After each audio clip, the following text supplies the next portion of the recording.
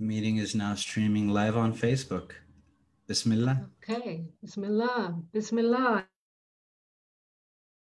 Hello, Salam. Welcome all to part 2 of our book launch for the wonderful Kaleidoscope of Stories anthology. Thank you for joining us today. It's the first publication of the publisher Lotri Press and of its editor James-Saadiya Spiker. She has curated and distilled the voices of 80 poets from around the world, all Muslim poets. Quite several of them you're going to hear tonight, and some of them are established poets in their own right. Others are first time you'll be hearing voices tonight. So it's a really special occasion. We're witnessing, I think, a real cultural moment. The anthology's already received great reviews. Important reviewer said that it was an important contribution to poetry and a powerful contribution to poetry. So I think you guys are going to have a great evening. For those of us who are Muslim, it is actually quite a moment of some honor and a sacred moment, I think. The Prophet, peace be upon him, said Islam should be a beauty mark in this world. And I really think this book is that. It's a thing of great beauty. And I hope you'll appreciate the same after tonight. So thank you. Thank you for coming and supporting Lotri. And I'm going to speak afterwards, after the event, about where you can get the book and more about Lotri's future projects. So stay tuned for that. Now I'm going to hand over to our Master of Ceremonies, Mr. Abbas Mohamed. He is very kindly hosting our book launch tonight on his GAMA platform, the Gathering of Muslim Artists, of which he is a co-founder. He's also a poet. You may have heard him in our part 1 of our book launch. And we're really relying on his generosity and technical knowledge tonight.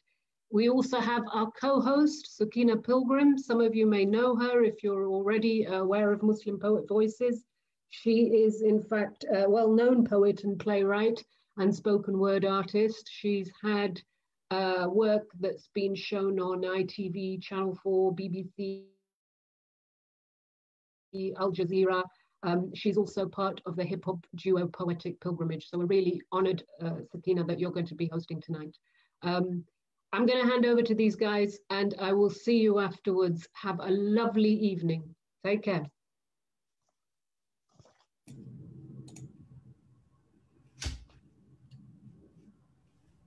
Jazakallah khair. Assalamu alaikum. Salam alaikum. Thank you so much for that wonderful introduction, Asma. And me and Abbas are extremely excited and enthusiastic about the potential of what this event means, right? Would you agree, Abbas? Oh yeah, so stoked. I mean, these are all poets who are writing in the English language. We've had such a great tradition of poets in different languages that have been translated, but to have people actually writing from their heart in English so that we can consume that in English is just making it a lot more accessible. It's a really unique project. Absolutely, and definitely a mark of us as British-speaking Muslims or English-speaking Muslims, right? We're making our mark on the world now. We've got Islamic poetry in Malay and Urdu and Arabic and Swahili, but now the English-speaking Muslims are making themselves known, which is incredible, I think. Alhamdulillah. Alhamdulillah. Okay, so I'm going to introduce our first poet of the evening. So we have Idris Mears, who was born in Cornwall. And he moved with his parents to Bahrain. And then he went on to read English at Oxford University, mashallah, and entered Islam in 1973. He's traveled the breadth of the Muslim world since then, building up a network of contacts and a catalogue of experiences. As a teenager, he wrote poetry and won a National Poetry Prize. So he won a National Poetry Prize as well. So we're really honored and really happy to have you here, Brother Idris. So please take the stage. Assalamu alaikum. So I'll just read the poems and then I'll leave you because it's very late at night where I am. And it's definitely past I'm turning into a pumpkin very soon. So I'm going to read 2 poems from the anthology. The first one is called Perfection. And the second one, they're both, in a sense, a theme. They're relating, even though I'm now in United Arab Emirates in Dubai, these are very much English poems that are drawing upon English imagery.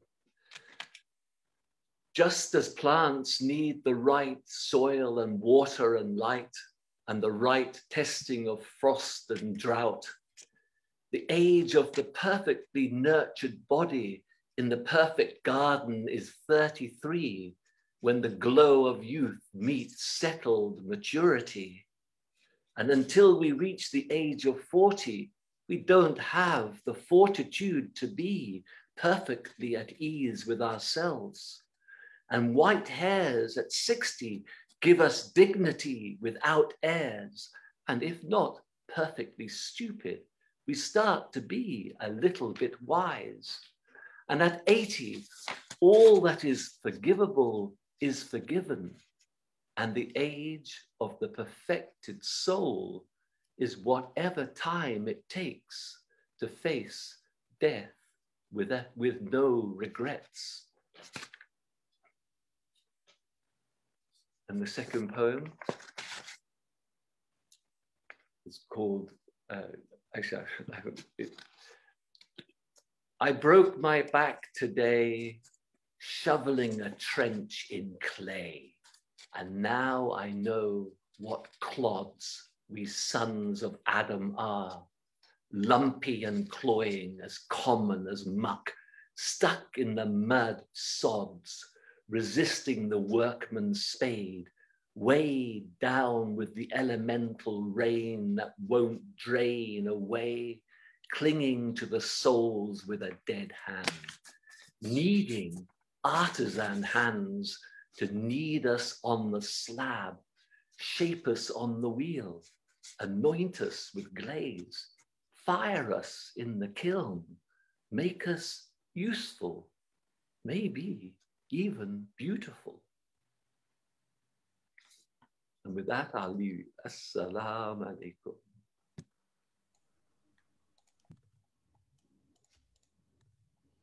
Wa alaikum salam wa rahmatullah, and jazakallah for sharing, Hajj Idris. I know you have to go. I wish we could have you for a few more moments. That was just beautiful.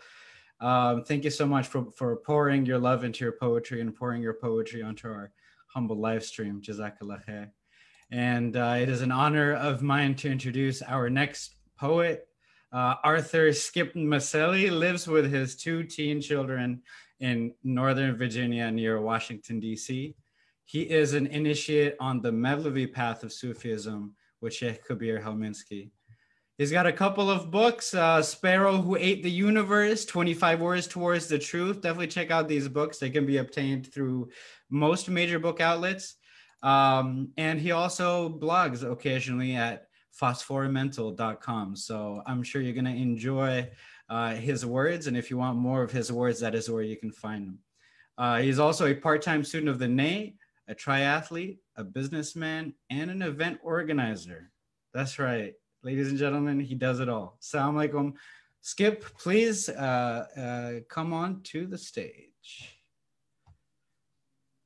Assalamu alaikum, everyone. Thank you for the introduction. The first 2 poems I am going to read to you are only in the Kaleidoscope of Stories. The first poem is a longer poem, and it is called The Cloaked Lovers.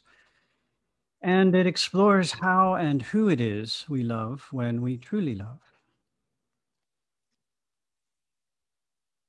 Her eyes are knitting needles, my heart her design, her words are golden gossamer threads, sewn into a cloak as clandestine, invisible as a spider's web, dusted with dew and tangled light, we slip away like moon and stars as dawn arrives to restore our sight. And she reveals the secret that he is in all ways everywhere, wherever we always are. Oh, faint fever, feel this ever-curing bond with you, the sinuous slips of aloes wood, the interlocking of imagined fingers, the indentation of your proximity upon my soul. This is the tincture of the oud.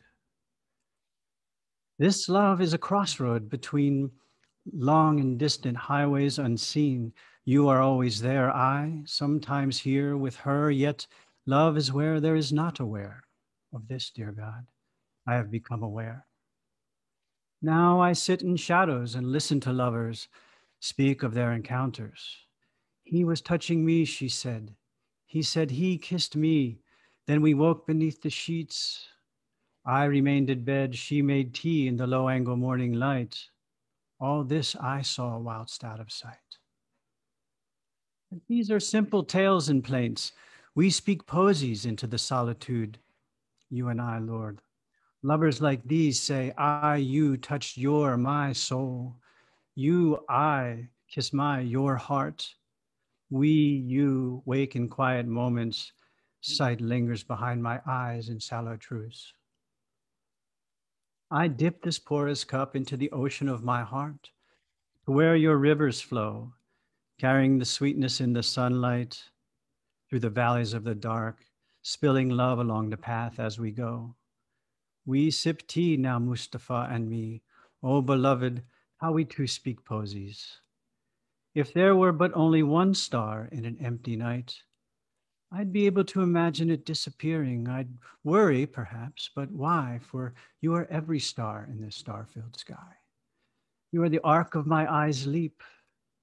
From one star spire to the other, I'll navigate in infinite circles if I must, but it will take 1 billion disappearing stars one after another into dust for you to go dark. But they are always in your sight wherever they are. Send my eyes to the gallows. Banish me from my city walls. Mohamed was left by flesh and angels alike, orphaned time again and again. The silk road of love travels away from the heart, and yet this same road is the unpaved path, going in and in and in. What trail can the feet follow when the flesh is shed, when the mother and father are dead, when the uncle has left, when the tribe is cleft, when from the cave you fled, longing for the message to follow, as the messenger said? Taken in by gypsies, left for alms, bodies dance with open palms, one up, one down. I, the center axis, you, where all reality collapses into a single point, a single unity of being, and love is the synapses. This heart is a star in my beloved sky, not an earthbound beacon. The former follows her an eternity. The latter eventually disappears. Love is all that is left of me. As a body poisoned with death, it slips away like a shell with every soul dislodging breath. Evermore, evermore, within the extinguished body is the spirit's secret cure.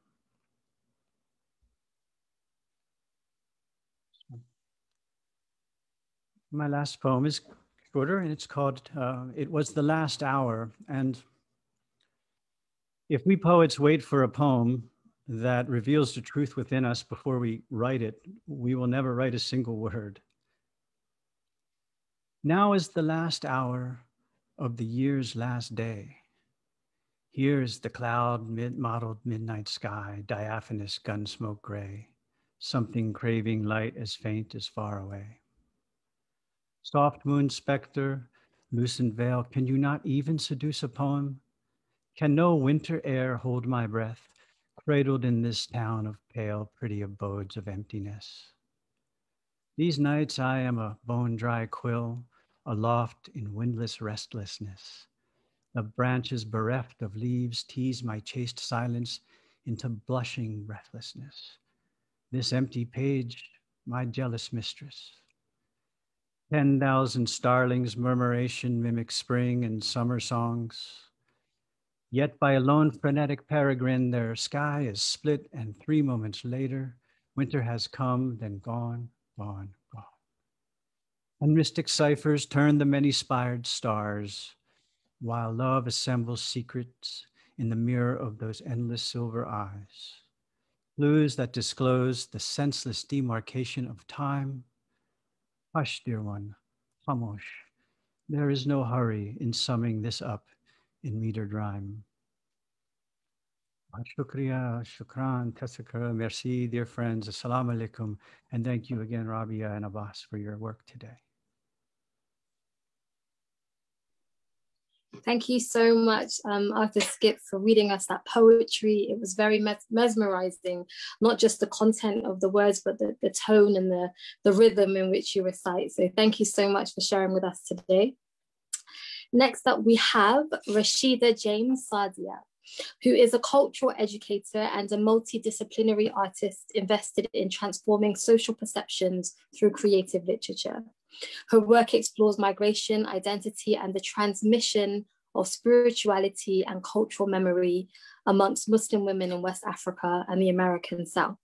In addition, she is the arts and culture editor for Sapelo Square, which is a digital hub documenting the experience and legacy of Black Muslims in America.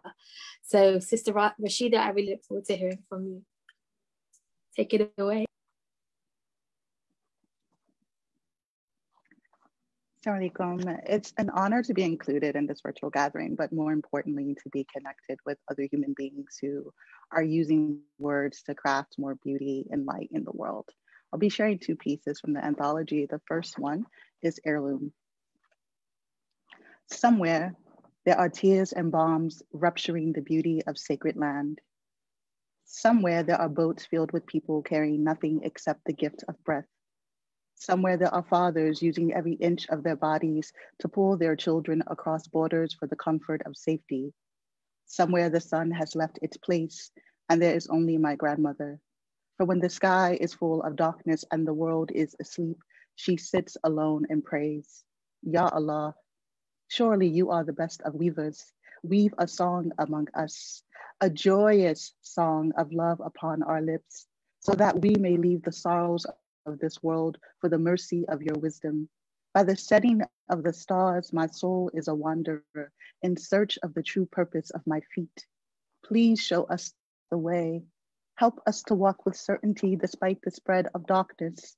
It is by your labor and mercy that we exist. Though the world may injure our bodies, it is you who preserves the soul.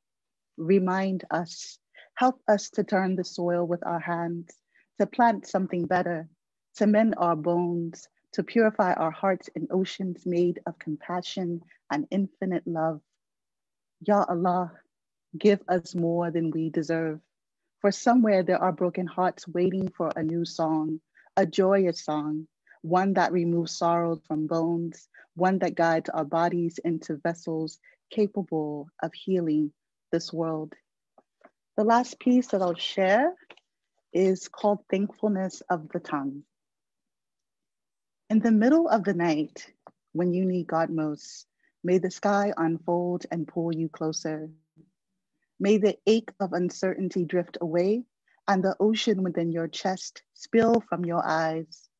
For wherever there is darkness, there is light, and wherever there is light, there are angels waiting patiently to hold your hand, so that you may know the beauty of heaven and earth, the tenderness of wisdom.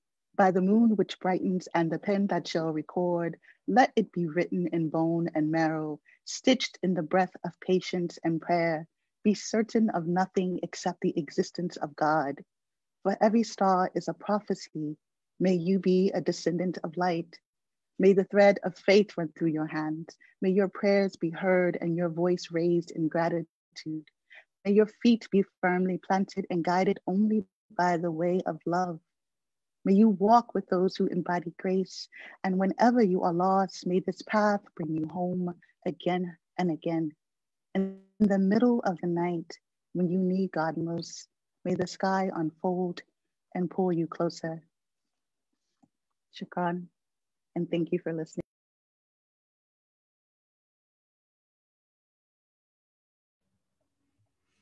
Jazakallah khair for sharing that beautiful poetry.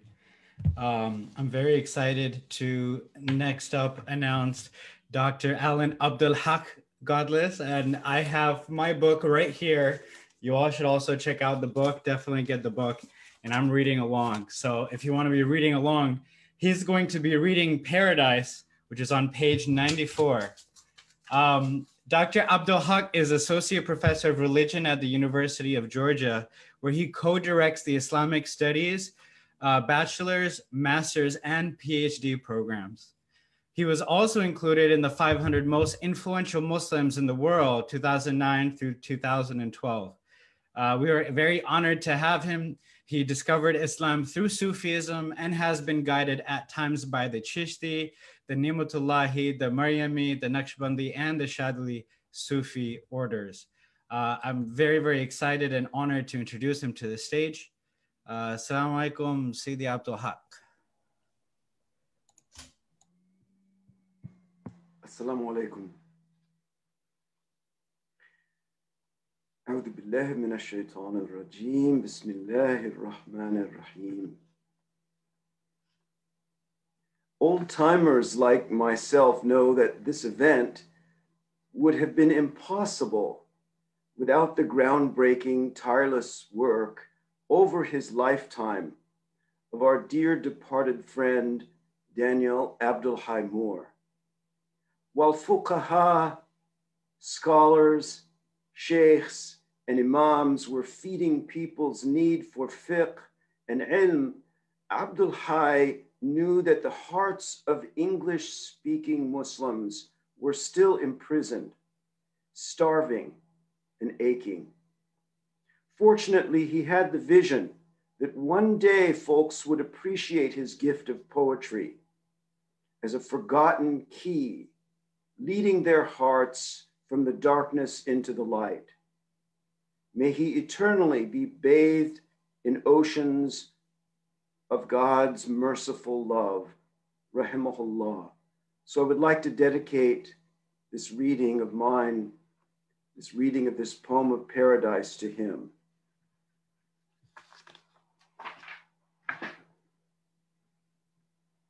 Paradise, even more beauty, more love, more truth, more justice, more life, more love, more joy, more blessedness than you can ever imagine. Go for it now. Deep down, you've always hungered to be filled, to be bathed, every fiber, every cell of your being. You've always hungered to be saturated with paradise. You who are God's lowly, poor servant, you deserve nothing, yet you do deserve paradise. Set the bar that high and higher still. Reach for it now, since now is the only time you can choose to reach for it. But beware, after the flood of honeymoon awe will come the demons of disappointments, heartaches, and broken trusts, the demons of unmet yearnings past. Never again will I open my heart to such suffering, you said. And so you resigned yourself, you settled, you contented yourself with a shack in the middle of the desert of your life. No running water of love, only a few drops here and there, enough to get by. But at least the gaping wounds were shut.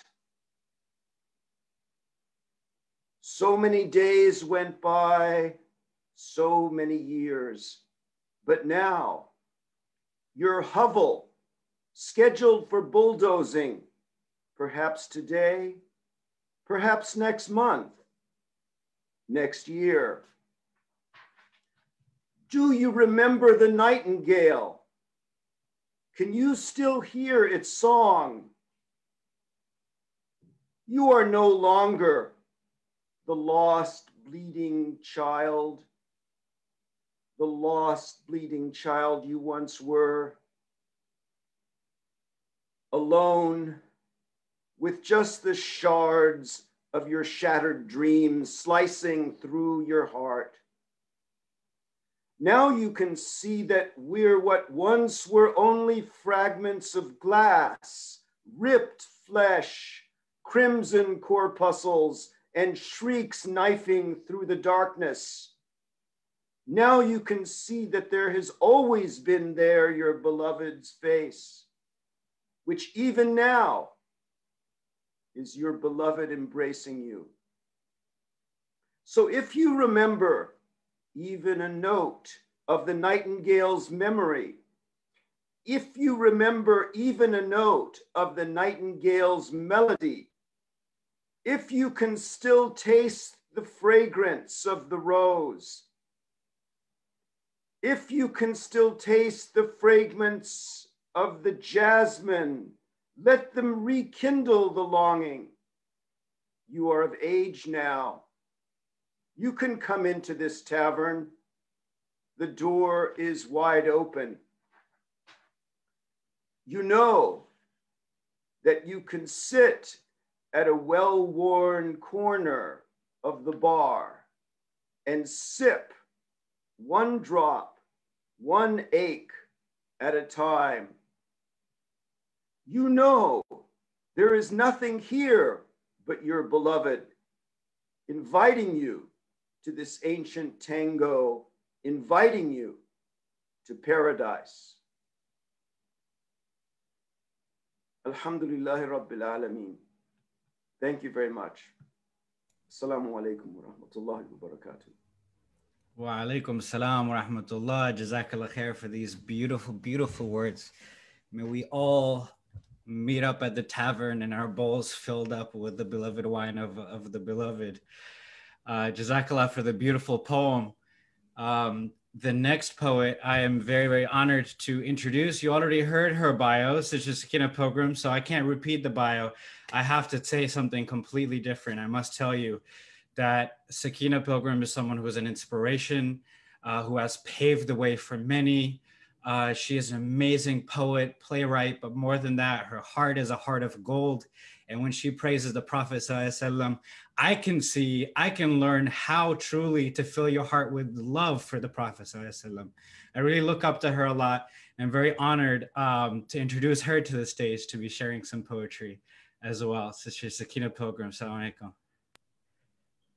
Wa alaikum salam wa rahmatullahi ta'ala wa barakatuhu. Oh, Brother Abbas, mashallah. Thank you so much. So I'm going to read two poems today. I decided to read a poem which I wasn't planning to read because it didn't necessarily have a religious theme. But I think sometimes as Muslims, we sometimes forget that it's okay to have human experiences and human emotions. So I guess this is a poem about that. It's called Someday. 1. It's okay to welcome the darkness. Let her walk beside you, sleep at the end of your bed, be the scarf upon your head. It is okay to be silent as she speaks. I get that you fear her, but I need you to hear her. Look into her inky eyes and lean into the discomfort, the itchy reality of uncertainty. Rest a while. 2. Not every day will gift you with clear skies and a warming sun. The rains will come often, and you will run for cover, dripping, shivering, and wet. Sometimes the sky will cry for you on the days you don't have the strength to cry for yourself.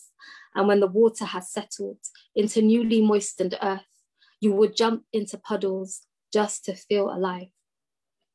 3. Sometimes loneliness will be your companion, will show up at your door unannounced and walk straight in before you have a chance to welcome her. She knows you don't really want her there, but she has work to do. She has come to undo you. 4.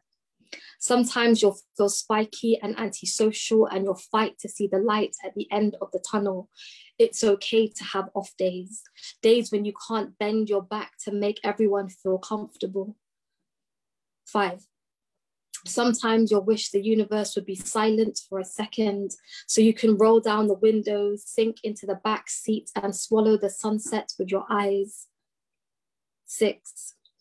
Someday you'll learn it's okay to be exactly as you are, with no apology or disclaimer or second guessing or justifying. 7. Someday. Thank you. And the final poem I'm going to read is a poem called Medina Bay is Calling. And Medina Bay is a Sufi village in West Africa. Here we lay our prayer rugs on the ground like a picnic blanket and feast on worship. We swallow salawat like grapes. The sweet juice trickles down our throats. Here we sit, swaying gently as his names wash over our bodies. Heaven is our canopy. Heaven is our canopy. The Maghrib sky is transforming into Isha, and there is something so magical in witnessing the first stars arrive. Here, the villagers and travelers alike gather to recite utterances so light they sail to heaven under angelic wings. Our voices weave into a golden tapestry. The breath of the faithful and of the grateful make marks on our hearts that will never leave. Here, our guides glide through the streets like clouds in the sky and rain beauty and piety upon us. Our palms are open, as are our hearts, fertile and fragile, and we never leave empty-handed. Here, I dress like a woman from the Sahara, where the veil is thin between this life and the hereafter. Here. Thank you so much. And once again, thank you to Rabia for making this happen, the hard work and everything that she has done, that you have done to bring us all together is historic, legendary. So thank you so much. Okay, so I'm going to introduce the next poem, or the next poet. This will be an audio, so it'll be pre-recorded. Her name is Fatima's Hand. So Fatima's Hand is a mother of 3 small children and a writer usually based in Edinburgh, Scotland. For some time, she was in academia exploring themes in Sufi poetry and the notions of spiritual states in the work of Ibn al-Arabi.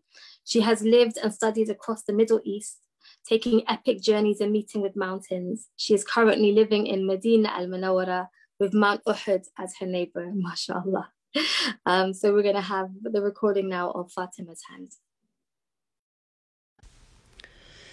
Salamat and greetings to everyone from the foot of Mount Uhud in Medina al-Munawwara.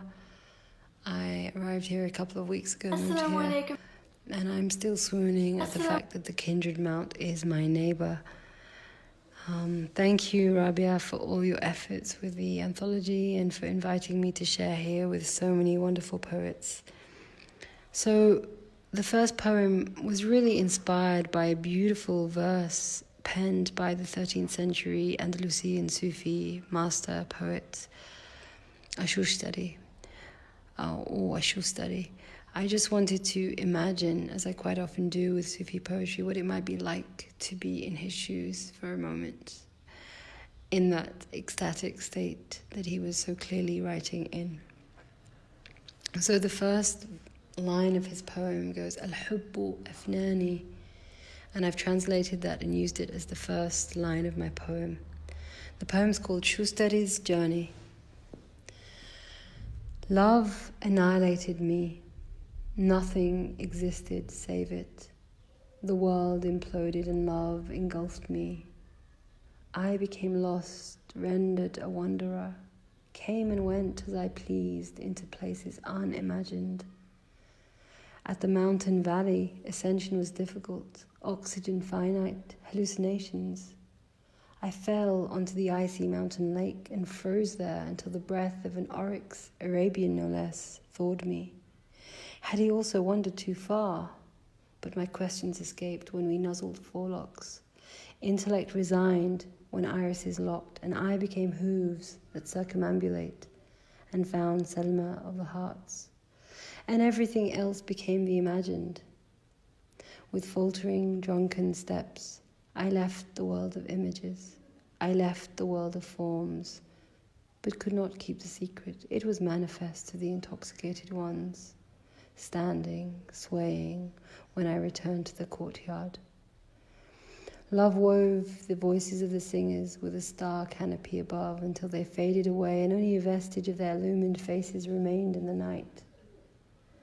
Awakened by the ceremonial tea of flowers golden, we sipped, dazed by the removal of cares and hatred and separation, for love had obliterated me, seeping into my senses until he was and nothing else.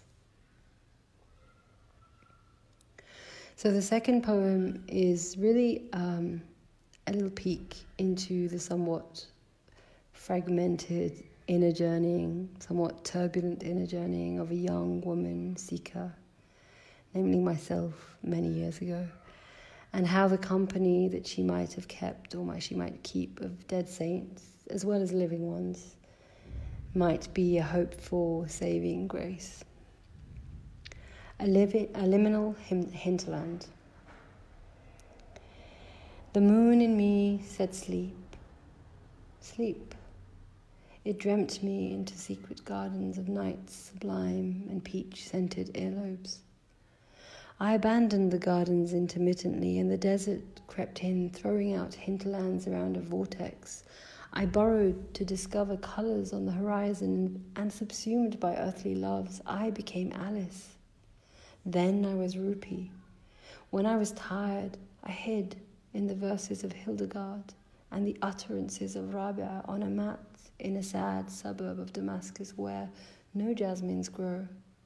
And still you waited, Sidi Muhyiddin, in the dream, pulling me through the wormhole, back to the desert, through the hinterlands, until I arrived again at the secret garden in wretched pain, eyes still closed in sleep, but all ears for the elevated voices pushing into my liver for a seat. And with them arrived exquisite symphonies between the click of a light and the start of a dream, swirling deep as oceans and light as fairy clocks dispersed by a child's breath on a midsummer's gloaming. Thanks for listening. Assalamu alaikum.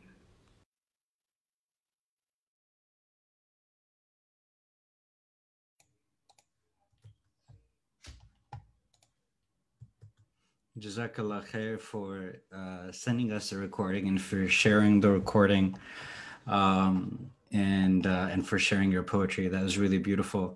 And hopefully, if you were watching the live stream, you were able to see the really striking image that she shared with us as well. I'm very excited now to introduce our next poet, Sayyidi Abdul Wadud Sutherland. He is a British-Canadian poet. He embraced Islam in 2004, receiving the name Abdul Wadud from Sheikh Nazim al-Haqqani of the Naqshbandi Tariqa. He turned freelance and married Afifa Amatullah. His poems on the life of the Prophet Muhammad ﷺ was published in 2014. A Sufi novice in Sheikh Effendi's realm is a bilingual Romanian-English book that followed shortly after, republished in English only in 2016. A new edition with 30 extra pages is due from Beacon Books with the title Servant of the Loving One. In 2017, Valley Press published his monumental new and selected poems covering 45 years of his writing. It was listed by PBS, and the Morning Star selected it as one of the year's top 10 books. We are truly, truly blessed to have to be in his presence, really, and I invite him to the stage, Sidi, to share some poetry. Assalamu alaikum. Assalamu alaikum. The first poem I'm going to read is called Thunder Afternoon during Ramadan, and it's dedicated to my wife, who during Ramadan some years ago chose to do a vow of silence as well as not eat. In the poem, I refer to a little river that's near where I live called the Rays. You won't eat to rest and cleanse the stomach, or talk to soothe, clean your tongue. You let the phone blare. You put your hand to your heart, and I turn speechless. Like a sounding box, every passing sound vibrates in your day's silence. Now, in loud meadow, far beyond the cricket grounds, by wisping rays, a queen settles on her cushioned throne. A bee lands on purple knapweed. I make quick voodoo, catching first drops from the deluge in cupped, wrinkled hands. The cooling storm swirls like arrows in a vortex, the sun-blonde grasses. Fast from onyx ranks, topaz, ruby, beryl, a half rainbow gems the east. For your afternoon, swifts, pulsing and screeching, abstain from our sky. Between thunder shocks, my dripping, shifty shadow is a missing friend. My heart takes the vow to listen more. Mallards swim, pleased their paths refreshed. I pick goose weed burrs off my clothes, then lift the latch to your calm garden. So much sorrow disappears without a comeback in our untelling.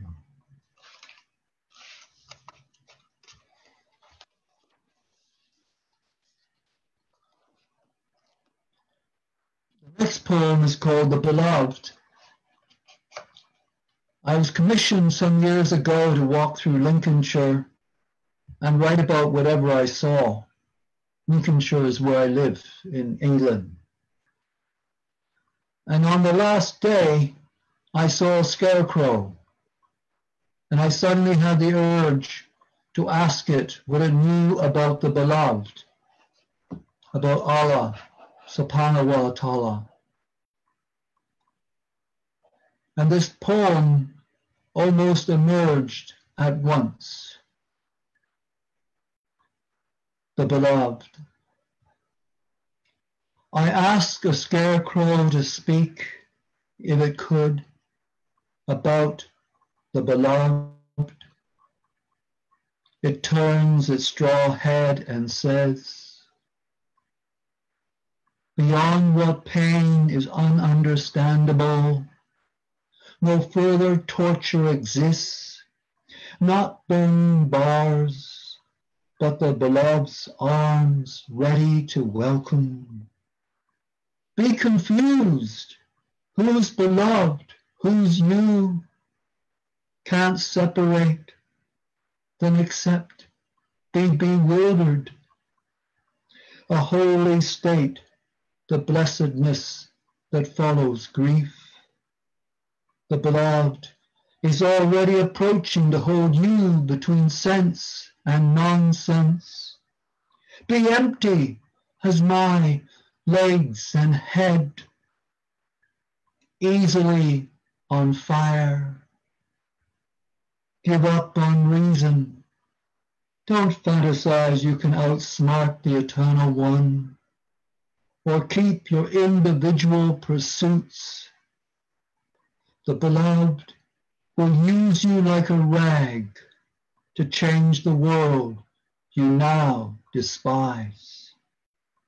What's beyond indiscernible soul is love. Sniff it when you see the blank wall bloom, and try not to name it rose or jasmine. Just say you over and over to the beloved.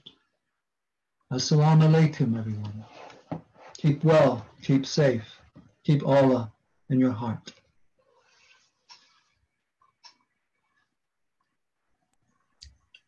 MashaAllah, thank you so much for those beautiful words. As you were talking, I'm actually currently diffusing some rose and jasmine oil, and I was like, okay, I won't separate, I'll just focus on the one. That was beautiful. Thank you so much. So next up, we have a sister of mine whose name is Nargis Latif. She is a business development manager, a poet, writer, feminist, traveler, mother of 5, and an overall loud London girl. She holds a master's degree in political science with over 12 years experience in IT. She travels mostly alone with an aim to connect to the divine and learn from each experience. Nargis believes poetry, like all art, is a divine expression. We are all paints and pens in the hands of God. Really looking forward to hearing your poetry today, Nargis. Assalamu alaikum. Wa alaikum assalam. Can you see me now? Assalamu alaikum, everybody. Thank you so much for that introduction, Sukina. I feel very humbled to be amongst such great poets. I just dabble really, but thank you for including me in all of this. The first poem that I'd like to read is called Justification, and along the theme that everyone I think is kind of following, it's in praise of God. What clothes can I wear to entice your love? What charms can I use to get your attention? What cleverness can I display to earn a shred of your affection? I am at loss for words, as they are only yours. My limbs move only to your rhythm. My senses only see what you awaken. My sins only take me to the path you have forgiven. My laughter is only your humor, a smile streaming through my shattered face. My wit is only your inspiration, gliding through my soul's empty space. My arms are only your embracing tools, comforting through me to me. Your names are my lofty aspirations, helping my teary, blinded eyes to see. My dreams are only love letters sent from you, with words of joy and hope and peace. My future is only your hand, leading me through life, through fields of life's increase. My wisdom is only your sublime intellect, teaching sense to those who seek. My kindness is only your gracious benevolence, reaching through me to the meek. My voice is only your instrument, playing notes you pluck from chords. My love is only your shining essence, lighting through this darkness as reward. So how can I impress in all of this when only you exist? How can I feign any intellect when perception is at your bequest? Thank you. This other poem is called Would You? Would you weave a tapestry with the threads of your soul? Would you paint the future with your light? Would you walk through the burning fire of my passion? Would you cleave through the darkest of my night? I would. Would you swim through the bitterest of tears? Would you caress the folds of my scarred past? Would you embrace the poisoned shards of my fears? Would you cover my sinful stains with your gentle glances cast? I would. In a heartbeat, I would. Thank you, everybody. Assalamu alaikum. Wa alaikum salam, and jazakallah khair for gracing the stage and sharing your poetry. That was really beautiful. I'm excited for this next poet that I'm introducing because, as you know, we're here for a Kaleidoscope of Stories, an anthology. All the poets that you're hearing today have been published in this book. And the name, A Kaleidoscope, actually comes from one of her poems, which you're going to hear today. Nura was born in a village in Austria and traveled as a child with her mixed family through several countries, eventually settling in Madinatul Munawwara in 1978, where she married and had a son.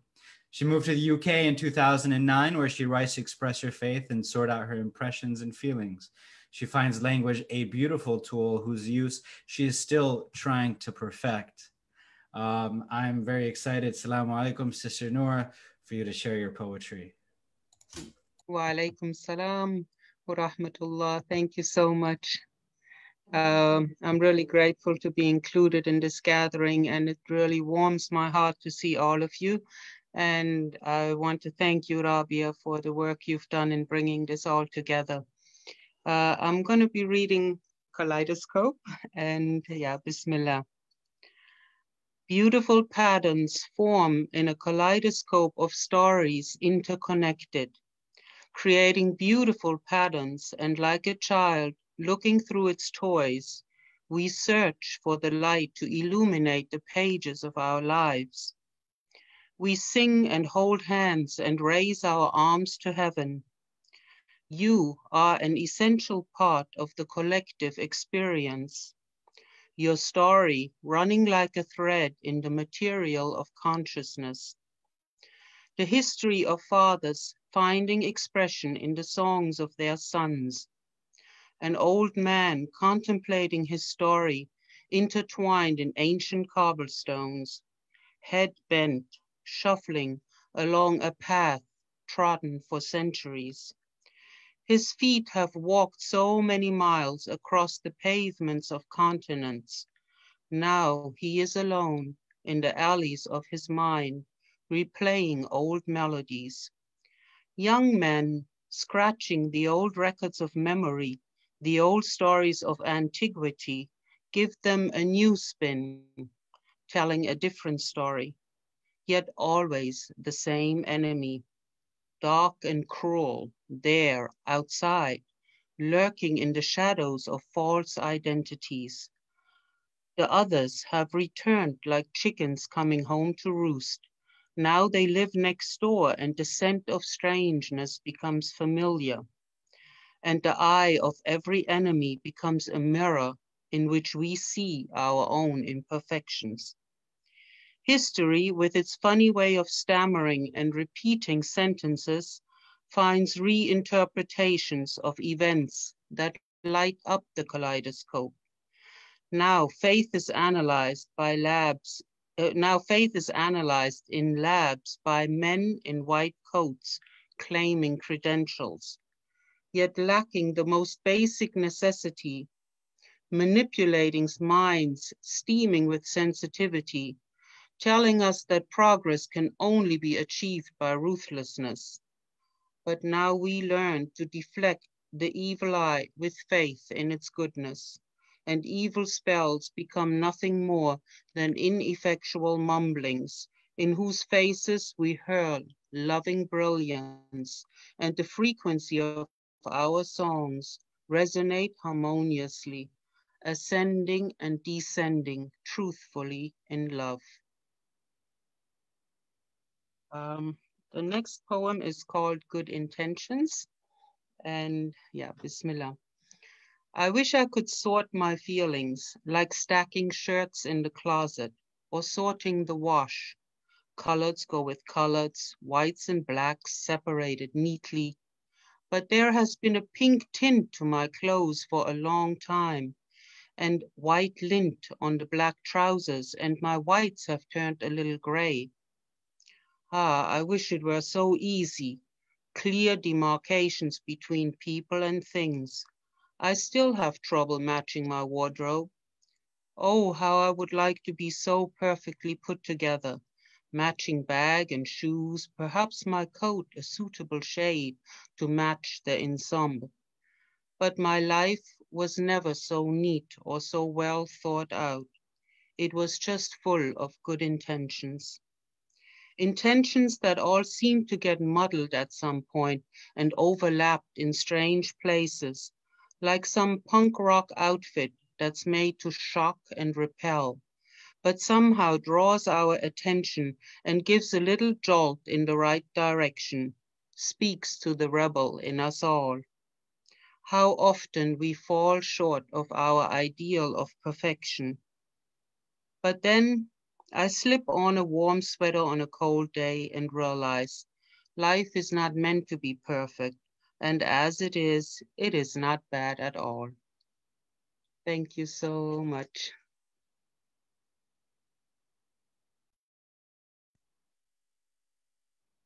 MashaAllah, thank you so much, Nura. I really appreciated your poetry, particularly about the pursuit of perfection and how imperfect that idea is. So thank you so much for that. I really appreciated it.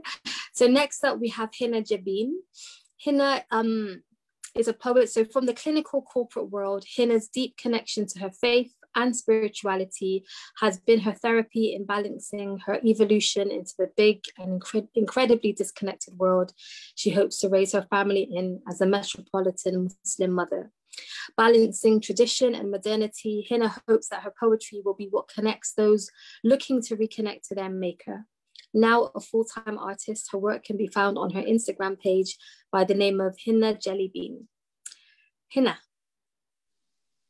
are you there? I am here. Assalamu alaikum wa rahmatullahi wa barakatuh. Thank you so much. Just firstly, I just want to give a bit of salawat. Allahumma salli ala Muhammad alayhi Muhammadin wa sallim.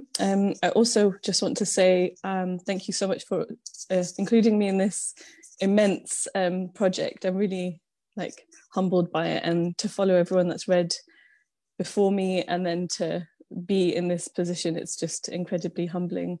Again, thank you, Rabia.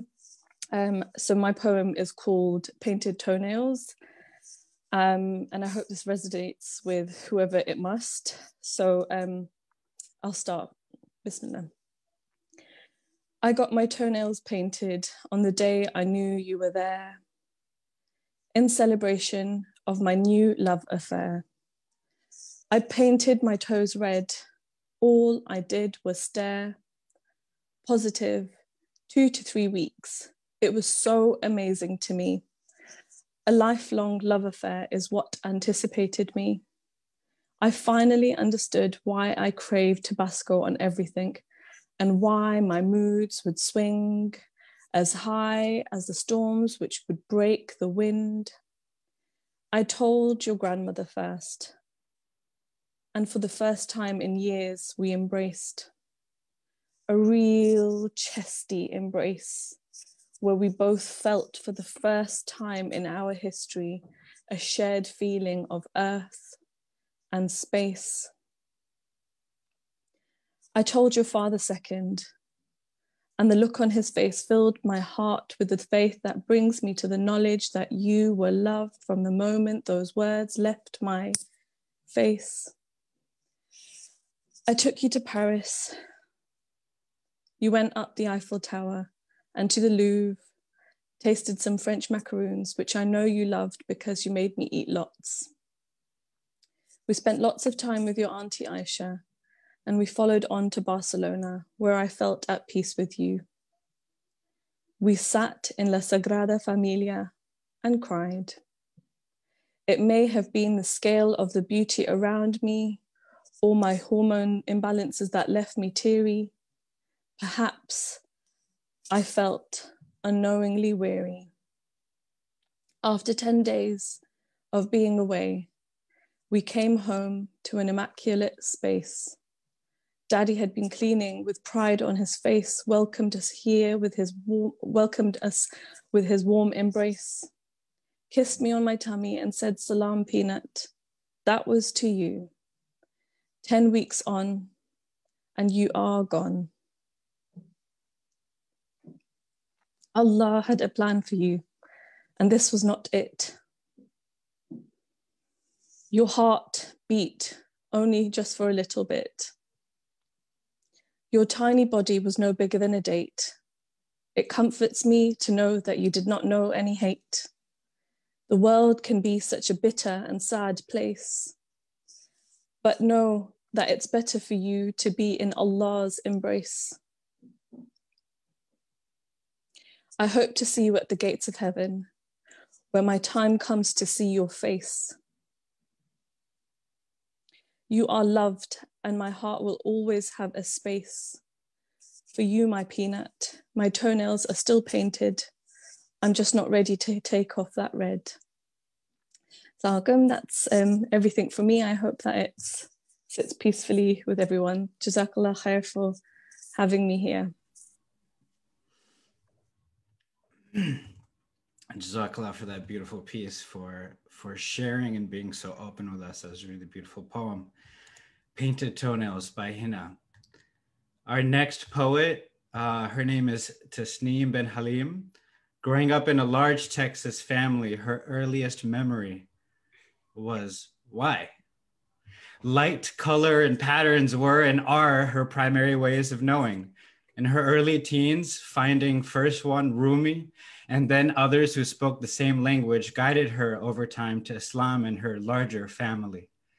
Through her company, Diversity Wealth, Tasnim works to build bridges across cultures and generations, creating community and belonging. Through her independent trainings and her facilitation of Brené Brown's Dare to Lead program, she now helps others answer the question why in their work and their lives. I am so honored to introduce Tasnim to the stage to share some beautiful poetry. Assalamu alaikum. Alaikum assalam. It's so nice to be here and to be in such honored, wonderful company.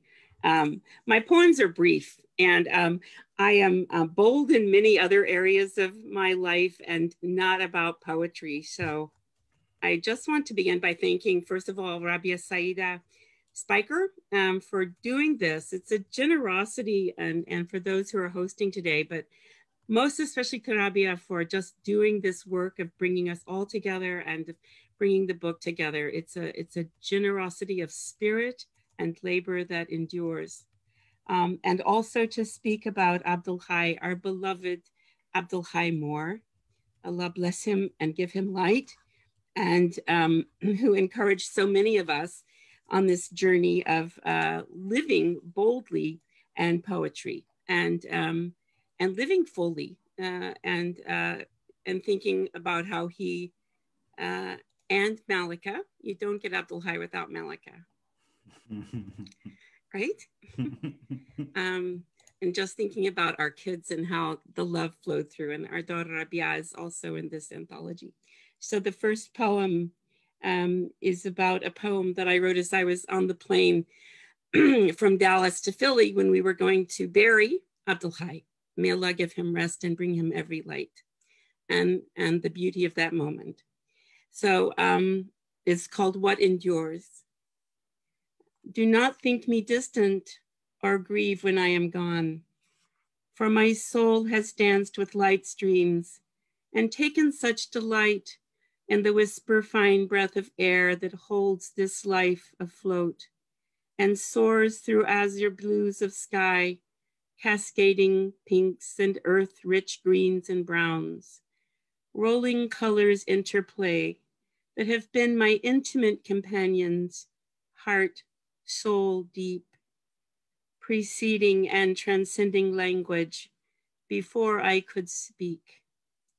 Surely this will carry long after I am asleep, for the love endures as it always has, each and each and each, timeless in the dancing and embrace.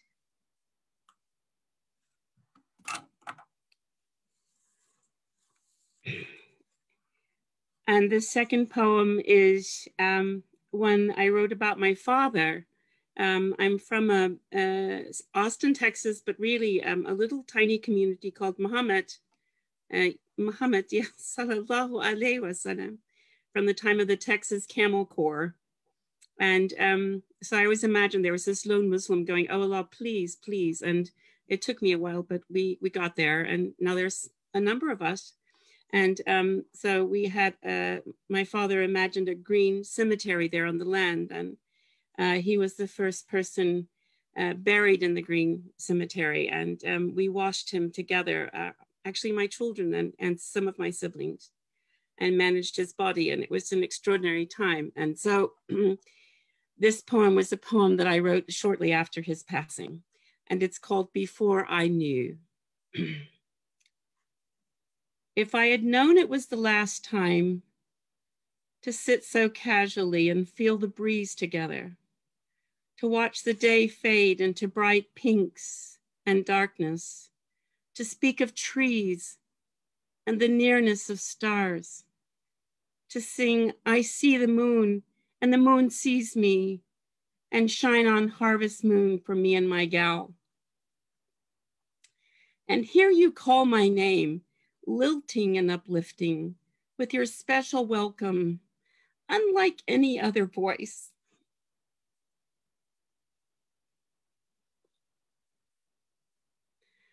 I wish now, only wish, would I have lingered over goodbyes.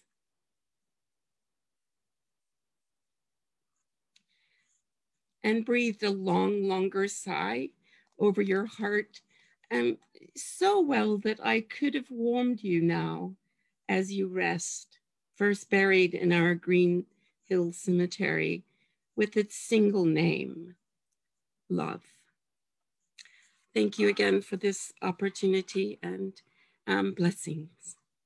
Salam wa rahmatullah. Allahumma salli ala Sayyidina.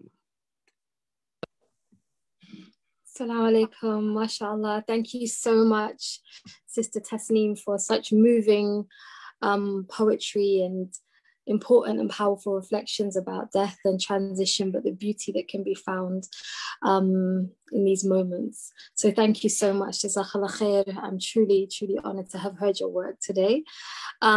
Next up, I'd like to invite to the stage someone who is my dear beloved sister. I love her so much. Her name is Saraiya. She is a poet, writer, and cultural producer who draws upon traditional West African storytelling in the style of the griot, talking about identity, faith, the relationship with self, and everything in between. She is the co-producer of the Black and Muslim in Britain project, a social engagement initiative to highlight the importance of stories from the Black community. Through her engagement in the creative arts and social activism, Saraiya has been invited to globally engage in large and intimate performances, panel discussions, facilitating poetry workshops in venues such as the British Library, the British Museum, Amnesty International Headquarters, and the National Poetry Library. She's also been featured in articles on the BBC, The Times, Stylist Magazine, Al Jazeera, and much, much more. She's also a member of the Nana Poetry Collective with myself and my sister Manira Pilgrim and Ruqayya Fatuga, who you would have seen at the first Kaleidoscope event. So without further ado, I'd like to invite my sister Saraiya to the stage. Alaikum salam. Thank you so much for including me in this incredible event, in this incredible anthology.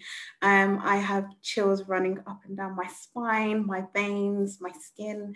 May Allah just increase the love and increase the words and the poetry. So I'm going to not take up too much time and share my contributions to the Kaleidoscope of Stories. The first poem that I'm going to be reciting is called Supplicate 25 Ramadan 1440. And this was written on a night of Tawrih in 2019 in the maqam of Sheikh Ahmed Tijani in Fez, Morocco.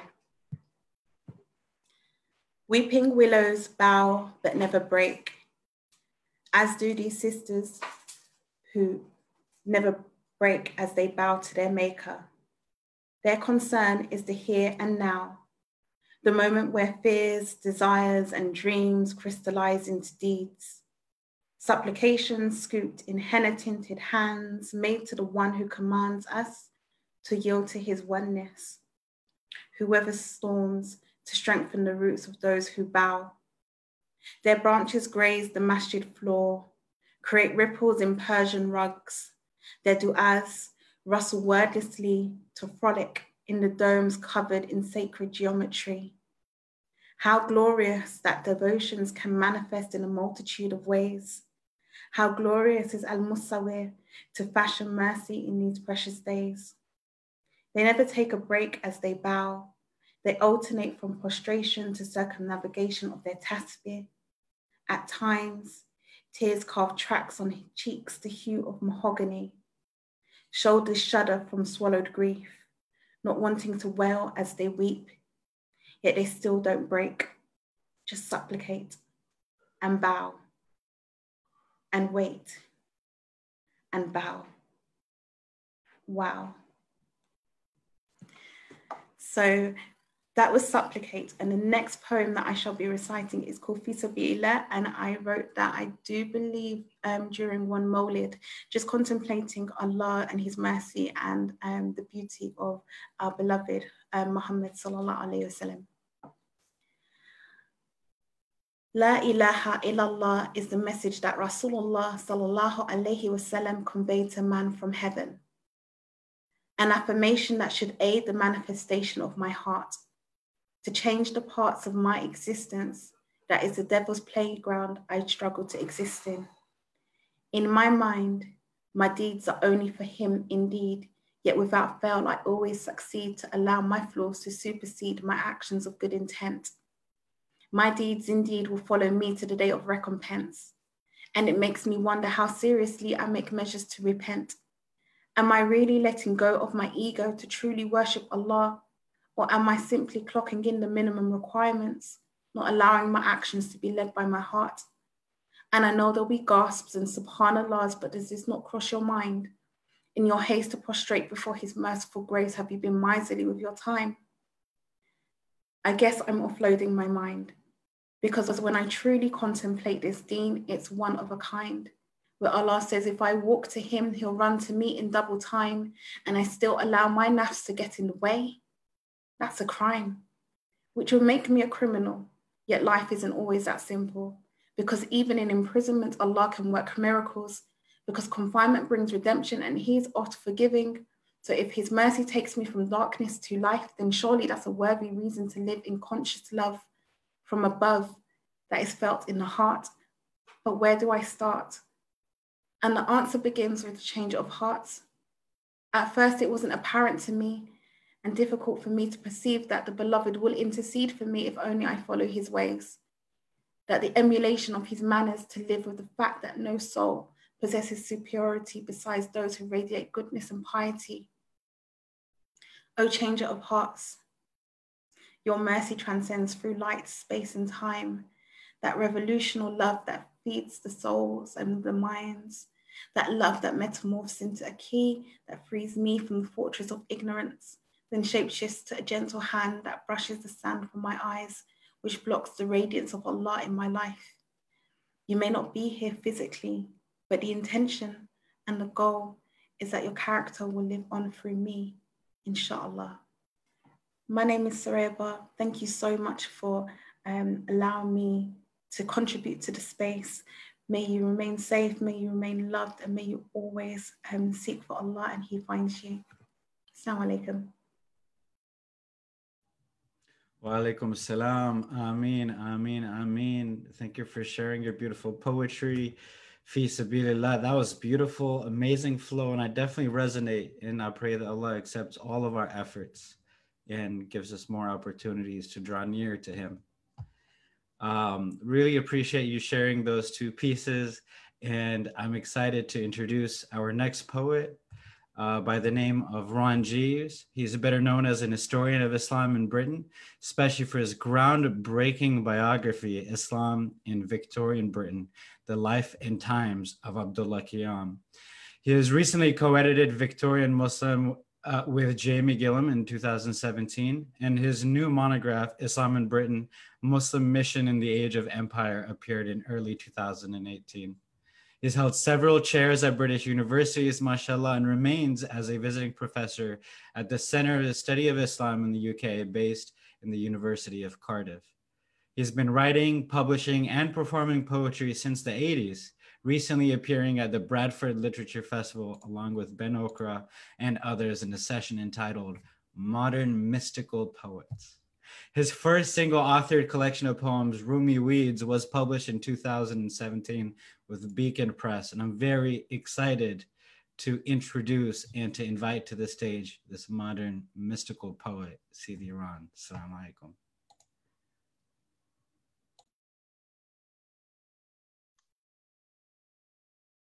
Hey.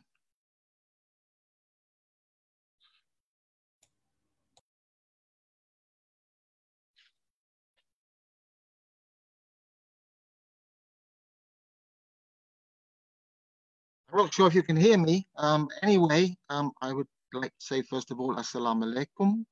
And I really want to thank Rabia for including me in the anthology and, of course, for this event tonight. I have really been looking forward to this so much. And my truest thanks to all the poets that are reading. I mean, you have been overwhelmingly inspiring. I've got two short poems to read. The first is a poem which actually arose or came out of a bad holiday. I went with my wife to the coast of Turkey. We both decided we hated it. And as an alternative, we caught a public bus to Konya in order to visit the tomb of the great mystic and someone who's been a deep inspiration to me since I was 17 years old, Jalaluddin Rumi. On the bus, I passed what was almost a forest of bulrushes waving in the wind. And I penned this poem on the bus. And it is certainly a tribute to Jalaluddin Rumi. And it is also, if you can say that, a tribute to Almighty God that at least planted in my heart the desire to seek. I've called it alternatively bulrushes and Rumi weeds, or Rumi reed sometimes. Perhaps eventually I will decide which title is the one to use. Forests of feathered fronds made Rumi ponder surrender. White silk bends, in daylight turns purple to breathe sunset. Higher than giants, heavy-headed, slender, bow to the wind, but never broken. Jalaluddin, I am in your dream, sent the mystery of breath.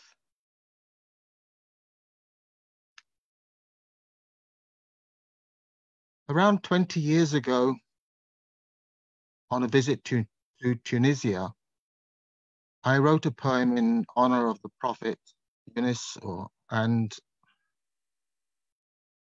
as a result of that, I had a crazy idea in my head that I would write poems to all of the prophets, or as many as I could.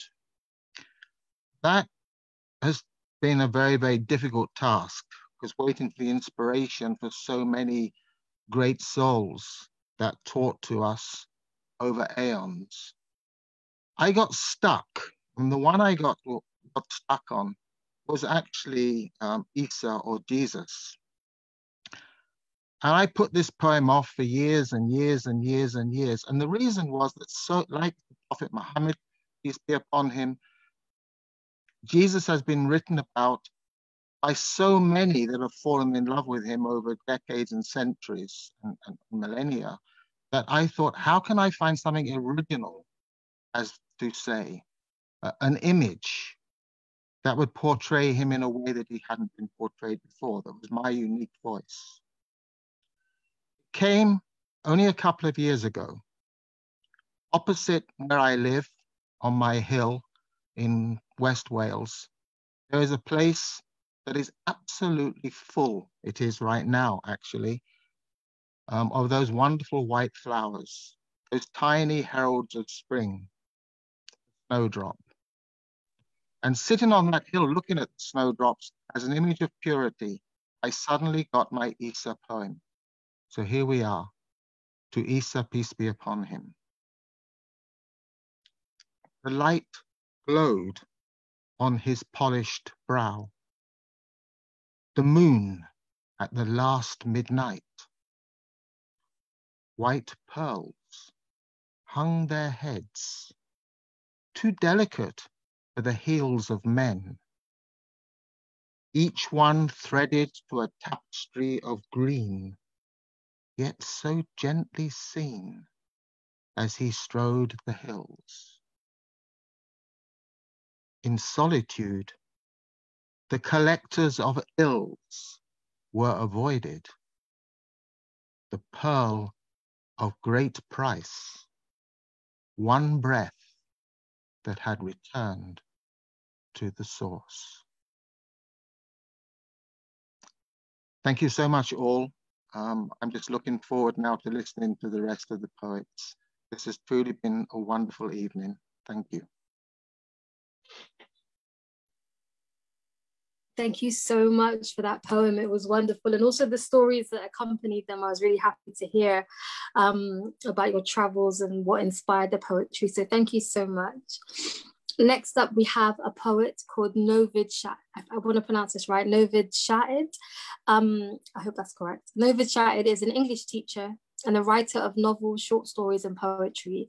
Born and brought up in Aylesbury in the UK, Novid developed a love for writing stories and reading English literature as a child, which culminated in him later becoming an English teacher in local secondary schools. In 2014, he published his first novel, the mystical thriller, The Hidden Ones. And thereafter, he published a book of short stories and poetry. Take it away, Novid.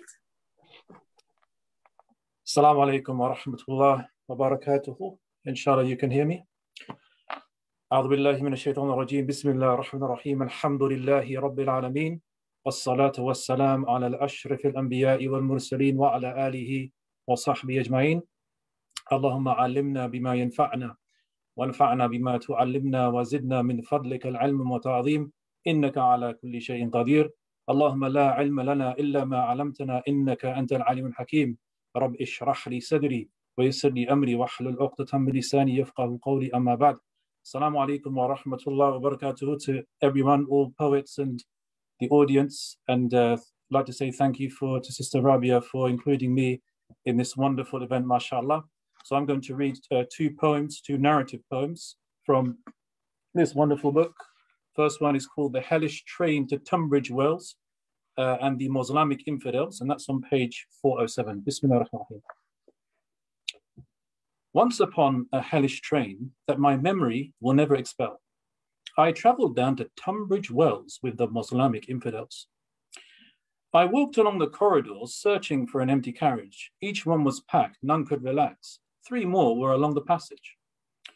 I went into the first one and was about to take a seat when I glanced upon the passenger and my skin began to creep. His eyes were cold and dark like graves. His beard was wild and wavy. He wore a t-shirt with a quote, "Come to ISIS, baby." He looked at me right up and down and was seething with outrage. But before I could exit the place, he roared a great tirade. Look at you, you Muslim Uncle Tom. You're worse than kuffar, you really are. I can kill you with a bomb. You sold your soul, you big a-hole, you kissed the ass of kuffar. Instead of making war on them, you vote in their referenda. Look at you, don't even say a word. If you stay here any longer, I'll beat you like a goat herd. The shock of his frenzied comments made me flushed and rather dizzy. So I left and tried the next carriage. It also seemed quite empty. I was just about to take a rest and gather up my senses when I noticed the other passenger, and his look made me defensive. His eyes were dry like the sands of Dubai, and his smirk was condescending. The Sun and Daily Mail he held, he spoke twisted and menacing. Look at you, you filthy little Muslim. Takia foaming out your mouth.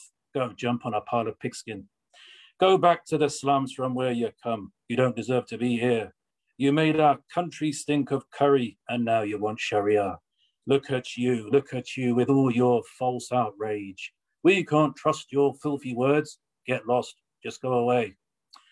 So I moved off from this loon, feeling a rising flurry. At this point, I was in desperate need of a plate of chicken curry. His outburst made me stumble out into the corridor. Inadvertently, I walked into the next available door. Before I could steady my breath, I noticed this cool dude. He sat there with designer beard and a pompous attitude.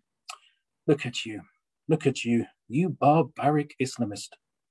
You take Quran so literally and prayer you can't resist. Why are you so damn obsessed with God and holy seasons? Just follow what makes sense to you. There's no God but reason. You're giving us a real bad name. We're the laughing stock of the English. When in Rome, be as Romans are. Assimilate or be extinguished. Look at you, look at you. Your faith needs to reform. Soon your sort will all die out. Science will be our norm. I stepped aside and wandered on this relentless charging train.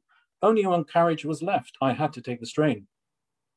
I stepped into the compartment, shuddering at who might be there, and two men that I saw sitting made me gasp in sheer despair. On the right sat a Muslim guy, a white turban crowning his head, a black beard longer than a baguette, and his rucksack filled me with dread. On the left, there sat this man who wore a three-piece rainbow suit. He looked as gay as Dorian Gray, so I stood perfectly mute. Then the gay man spoke so clear, pointing at the Muslim, humor sparkling in his eyes, proclaiming with a wide grin, look at him, this Moslamic infidel. He looks like old Bin Laden, and he thinks I'm going to hell. He believes all these fairy tales about prophets and flying horses. I think all he needs to do is take some science courses. Look at him, look at him. He's probably got 4 wives. The only thing he eats is curry. He lives an uncultured life. But if all that is what he believes, well, that's entirely up to him. I can sit in the same space, in equilibrium. The Muslim then looked up at me, observing my shock and horror. He pointed at the rainbow man and spoke like a proper Gora. Look at him, look at him. He is so bloody gay. I've told him that I disagree, but he doesn't care for what I say. Look at him, this rainbow infidel. He's wearing so many colors, they're giving me dizzy spells. Although I don't really approve, it's his choice for what he does. I don't accept his actions, but he's human just like us. I follow what I deem is true. I aim to do my best. I hope Allah is pleased with me, as life is a profound test. You may think I'm a mad mullah who can't move with the times. At least I don't change with the wind, so life's for me sublime. If this man here thinks he's right, well, that's entirely up to him. I can sit in the same space, in equilibrium. I stood and smiled just for a while, remembering the others, the ISIS man, the Nazi man, and the narcissistic brother. So I weighed up all the choices. In which carriage would I dwell? I'd sit with a Moslamic preacher and the gay man from Tunbridge Wells.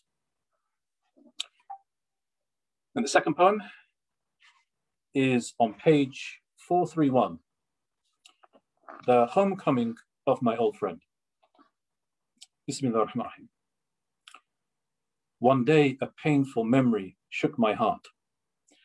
My old friend had served me since my birth, and I had cast him out onto the street, denying his undying faithfulness.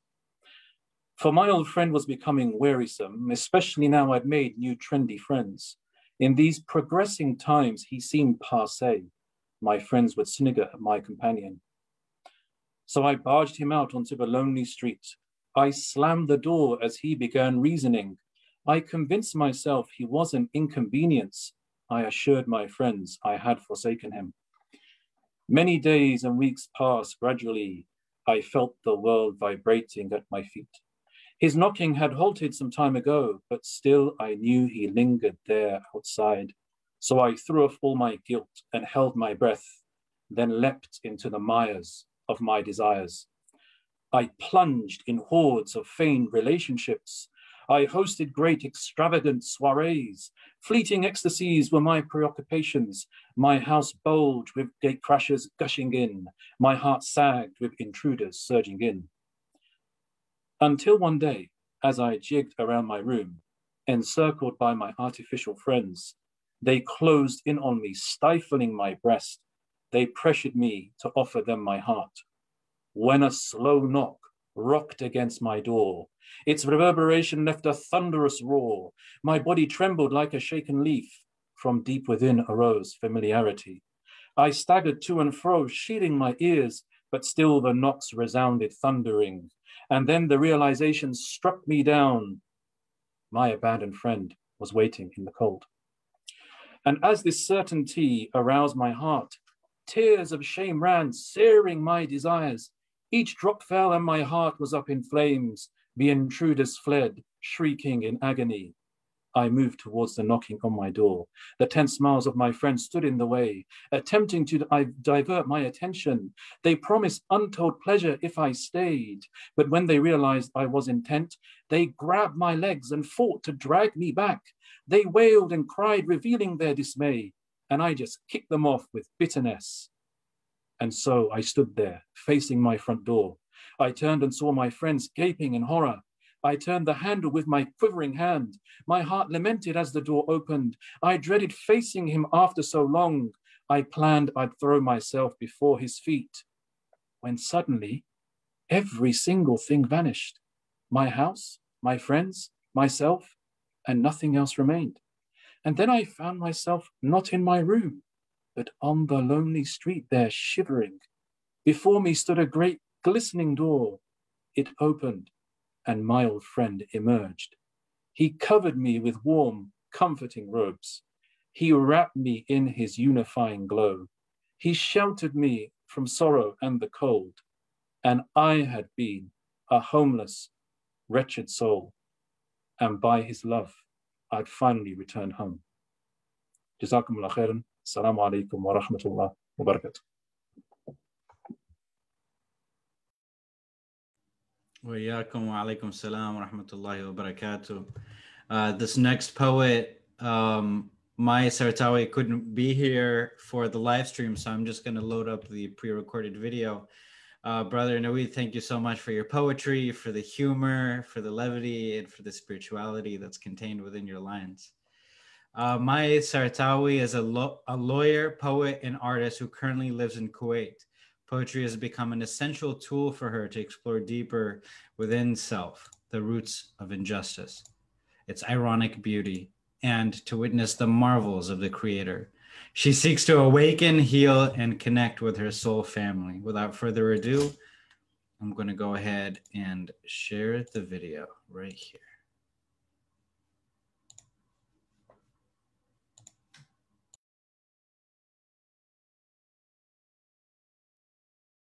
Circle and the low tree, thank you so much for all your efforts. The poems that I would love to share with you were inspired to me in intense moments of my life, which are related to my nationality in a way. So the first one is about Palestine. That summer I was denied entry after being questioned for like 7 hours, and I'm always baffled by how complicit GCC countries are in the occupation of our families. So I was beneath a tree and I was almost gonna break, and I felt like, yeah, I felt very connected to that tree in that moment. It wasn't an acacia tree, but this poem's called Acacia Tree. The dry desert heat is unapologetic as I hang on and almost break timber limbs, thirsty for fluid trees, scented molasses, flavors built in instrument-safe cabins. So I stand still, you kindly shade, swaying thorny branches, green fern and bones, dancing high in sad songs of summer storms, wordless memories of caterpillars' breaches, bulldozers' breakage, killing kids in masses. So is mercy still woven in chastised roots?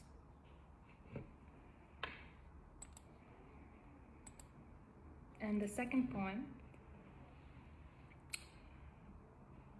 is called Fatima's Children. My grandmother has dementia.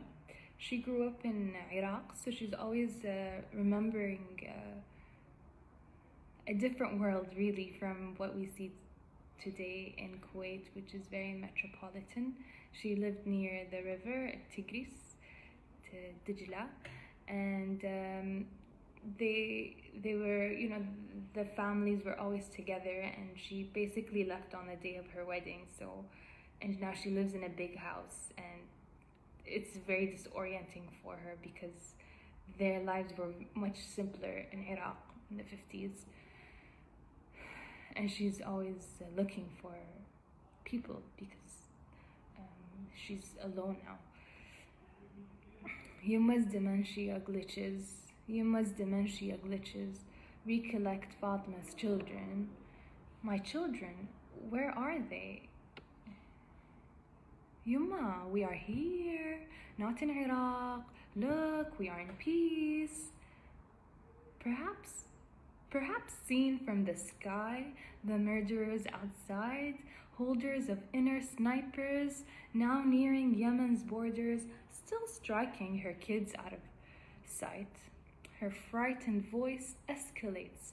My children, where are they? Why are you not looking?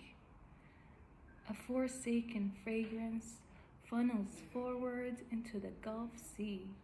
Did she come atop the roof to see her heirs' corpses diced and dissolved in rivers red? And of course, I'm referring to Sayyidah Fatima alayhi salam. Assalamu alaikum. Allahumma salli ala Sayyidina Muhammad wa ala alihi wa sahbihi.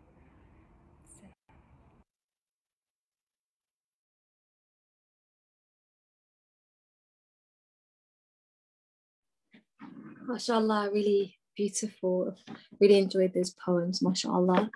So next up we have Asya Shan Davidson, who will be sharing an audio from her.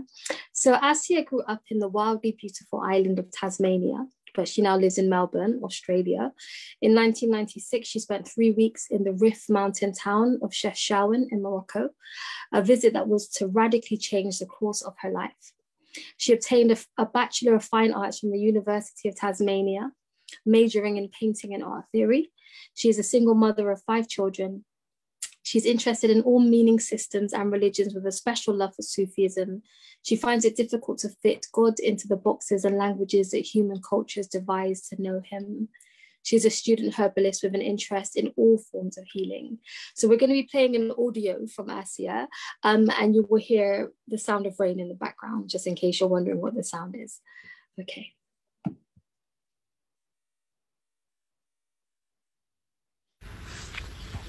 This poem is called Made of Sea. What does it all mean? I ask you this in the deep heart of the night, the pulsing of stars, the quiet vigilance of a plum tree, with feet wet on concrete, standing, I catch a glimpse of the moon peeking above the old pear. What does it all mean? This life that has no coherence, and if I try and rid myself of the rogues, or return to a recognizable narrative, God has other ideas.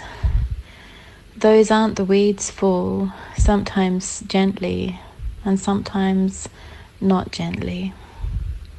Listen, there's no need for comparisons with sturdier, more conventional stories. In the still of the night, there is only praise.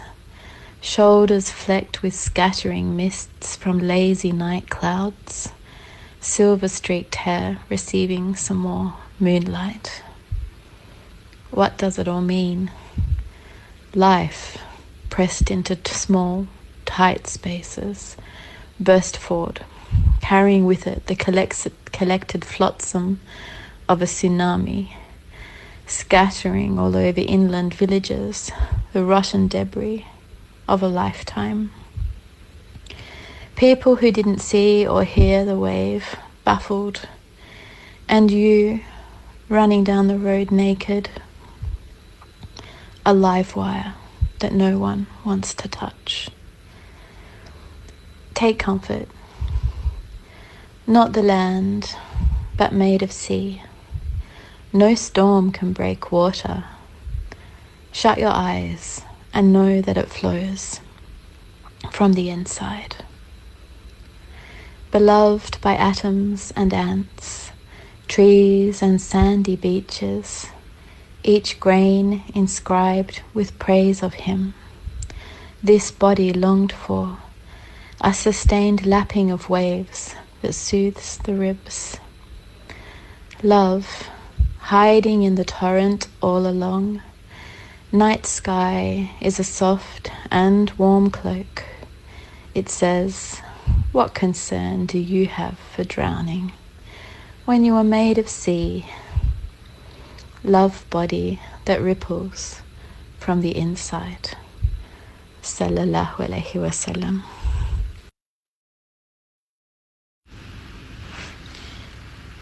This poem is called The City.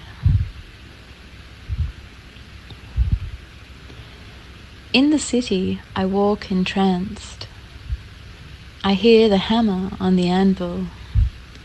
I press crushed petals to my lips, and every door holds the image of a sacred map, radiating circles and diamonds and stars. Every house opens onto a wellspring. In my room at night, I feel the pull of my heart rise through the roof and flow out through the cosmos. The ceiling is 20 meters high.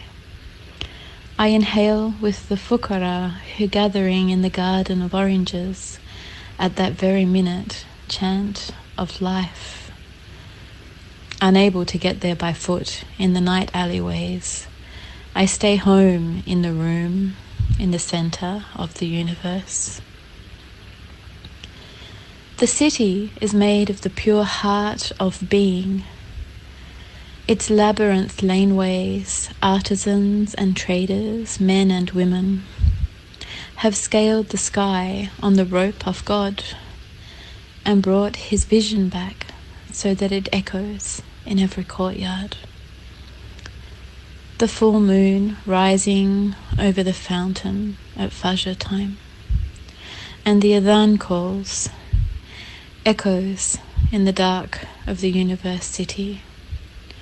The same adhan that calls in my own heart 5 times a day. I am the Camariya of Sana.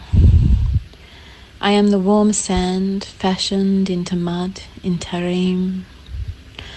I am the fountain sweeper calling, Marhabba Hajja, astonishing me, expanding me in welcome. The olives that grow before the rise of the Rif, seed bathed in the light of the first creation. I am that light too. It would be easy to stay for several lifetimes in the city, in the heart of the universe, cradled by eternity, rolling over in love each day and each minute, a portal to the moment. And this is why we must live somewhere else, so far away, in the city that is not a city, within buildings that have no heart, post-structural distortions where curves give way to jagged and disjointed brokenness, and flat streets call our souls into heedlessness. To hear the adhan requires a dedicated will.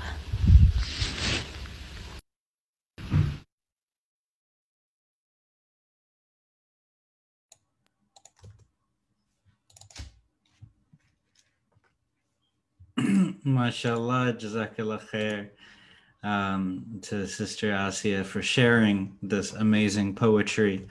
And how phenomenal is it that this is an international event? We've got poets from all around the world, all sorts of technology, all being joined together. It's just really fantastic that we are able to do something this immense.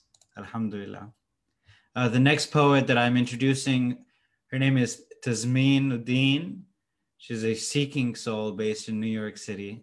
She's an empath, a lover of love and life, and a dreamer committed to changing the world one smile at a time. Through courses offered by Rumi Center of the Arts, she has learned to combine her spiritual and poetic journeys and sees writing as a form of spiritual practice. You can find her musings on Instagram at soulful_reflections. And I would like to introduce her now to the stage as well. Assalamu alaikum, sister. Thank you, Abbas. Assalamu alaikum, everyone. It is an honor to be included in this anthology with some of the teachers and poets that I greatly admire and respect. So this is a very humbling experience for me. And so I have two pieces and they're both short pieces. So Bismillah, I'll start with the first. It's called Haikus for the Divine. 1. You are the writer of my being. Teach me to read your signs around me. 2. Your name to me is an elixir of love. It seeks to consume me. And I think more and more as I get older, I'm learning that in many cases, especially when you're feeling overwhelmed, words don't do justice. And, there are times and moments where words can be absent, but the heart is very present. So the second piece is called Prayer. I didn't raise my hands. My palms didn't kiss the sky.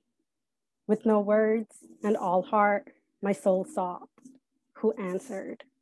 So may all of our prayers that maybe do not have words be answered in the best of ways. Thank you. Assalamu alaikum.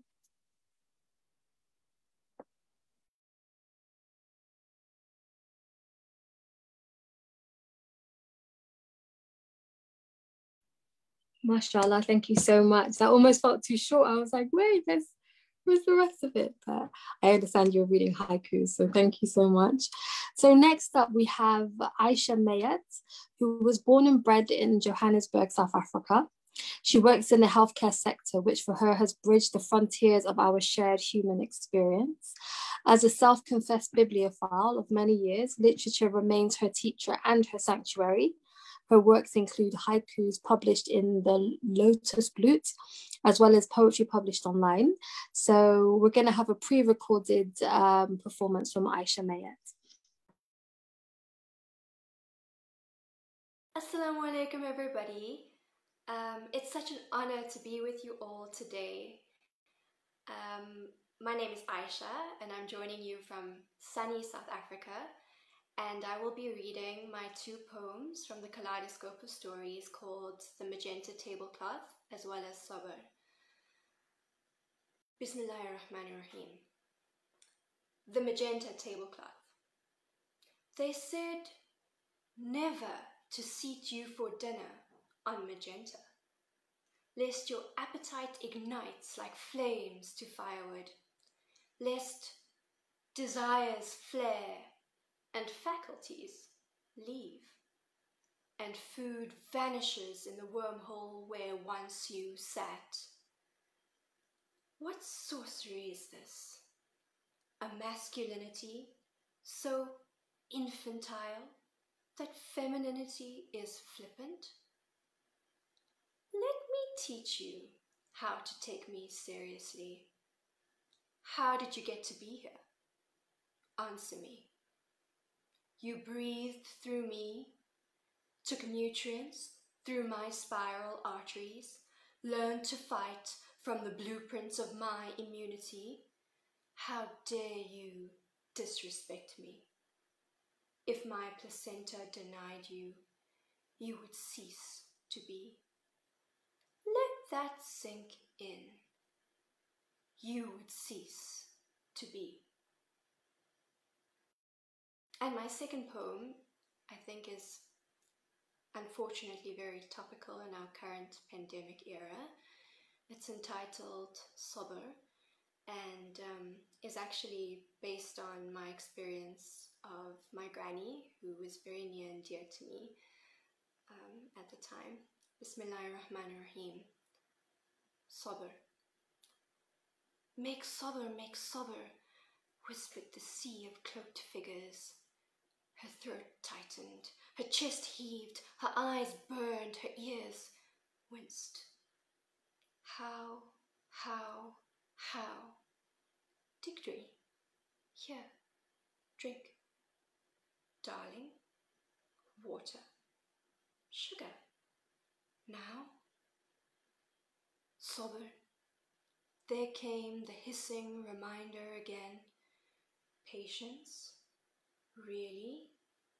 To keep a good attitude? Good attitude? Now? She bit down hard in the early morning numb disbelief. No, it's not her, but my sweetheart. It is. Like the prediction of a violent thunderstorm on a clear summer's day. Please, no. Yet the way of the world is sure. Live, love, lose. Live again. One day, her gurgling belly laugh will echo joyfully. Her love for richly hued caftans will overpower the white shroud, and the aroma of her freshly baked cherry Madeira will subdue the camphor so dense in your nostrils today. Digri. Yes, Digri.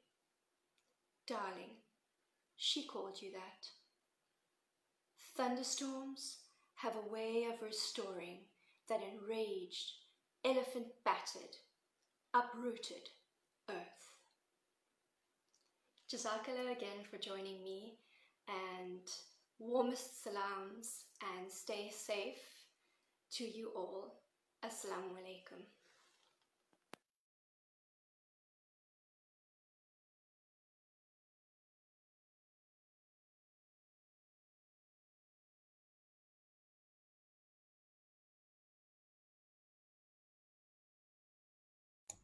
Jazakallah to Sister Aisha, who had pre-recorded and sent that in. Definitely very timely, and I appreciate the reminder for sabr. May Allah increase all of our sabr and grant us with the sweetness of shukr as well in our lives. I would like to introduce our next poet, whose name is Sabila Raza. Sabila is based in the northwest of England, is British born and of Pakistani heritage. Her creativity is centered in expressing the complexities of human fragility, hoping to open consciousness, empower, and convey the shared vulnerabilities within the many shades of being human. MashaAllah. Sabila has been featured in The Tempest and shares writing in her online blog and Instagram named A Million Thoughts a Minute. AMTAM blog, that's one word.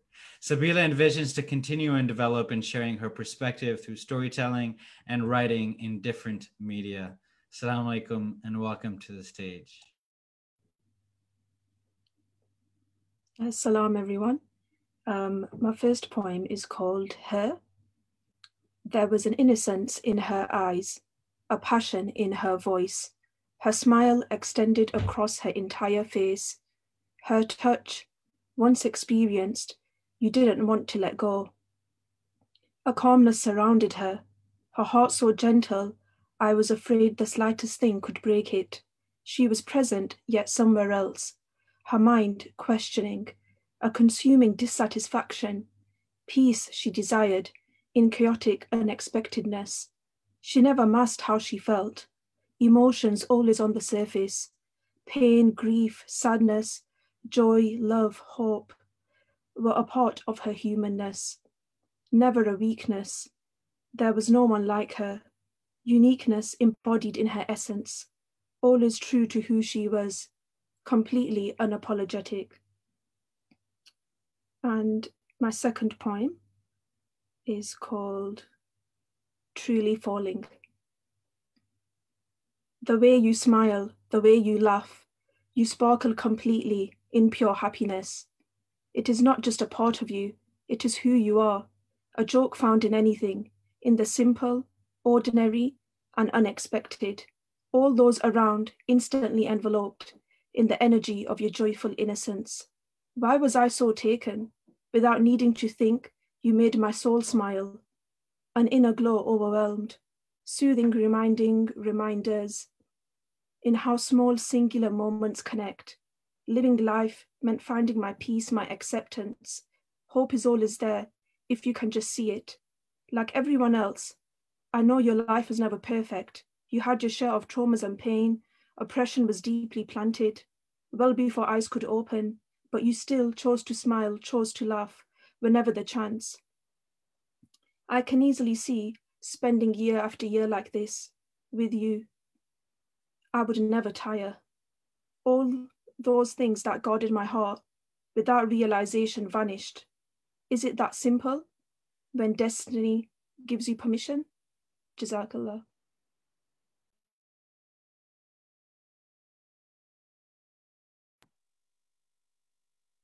Thank you so much, Sabila. That was absolutely beautiful. Truly enjoyed that. Okay, so next up we have Abdul Karim Stone, who will also be joining us by way of a pre-recorded video. His biography is very, very humble. He says, getting on in the UK, a not so new Muslim father of 3, nearly all adults, can only write poems with the rare internal season of inspiration, but still searching for a voice. No real accomplishments, but a relish for the divine, which I think is the biggest accomplishment of all. So next up we have Abdul Karim Stone. Assalamu alaikum. Many of us have in glances of inner visions. I do at least. Sometimes I close my eyes and seemingly random but fleeting images appear.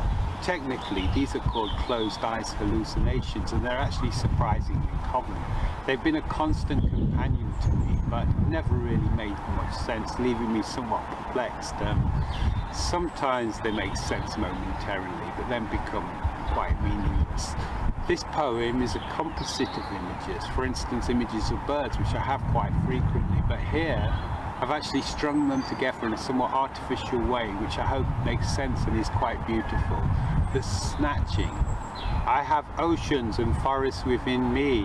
I have skies. And when I close my eyes, I can see falling from a web of stars a luminous mist down onto these woods within. From its dark silence oozes the sound of the owl. I'm down by the beach in flickers of silver. Fish jump in succession, trying to reach the descending mist of light until in a moment the might of the ocean pulls them back, or until one is snatched in the claws of an owl. And as the owl, like a thread of silver, flies away, the roots of the ancient forest begin to glow. A light wakens the sleeping birds, and they pluck the now illuminated leaves and fly up to form a shining murmuration. One by one, a bird departs this spectacle and drops a leaf upon a sloping ridge, forming a nest that shines without strain. Its light creates for the first time a vista of my whole being. I can make out a bridge that spans to a different shore, a place I never saw before. So in this way I've made these images, fleeting images, real, but I can actually make more meaningful images, ones that I don't actually see as an actual image. But in this next poem, I hope you can, with your mind and with your heart, actually create a visual image. 7 heavens. Oh Allah, create such a vast plane that if this world were flung within, our searching would be in vain, like in the haystack is lost a pin.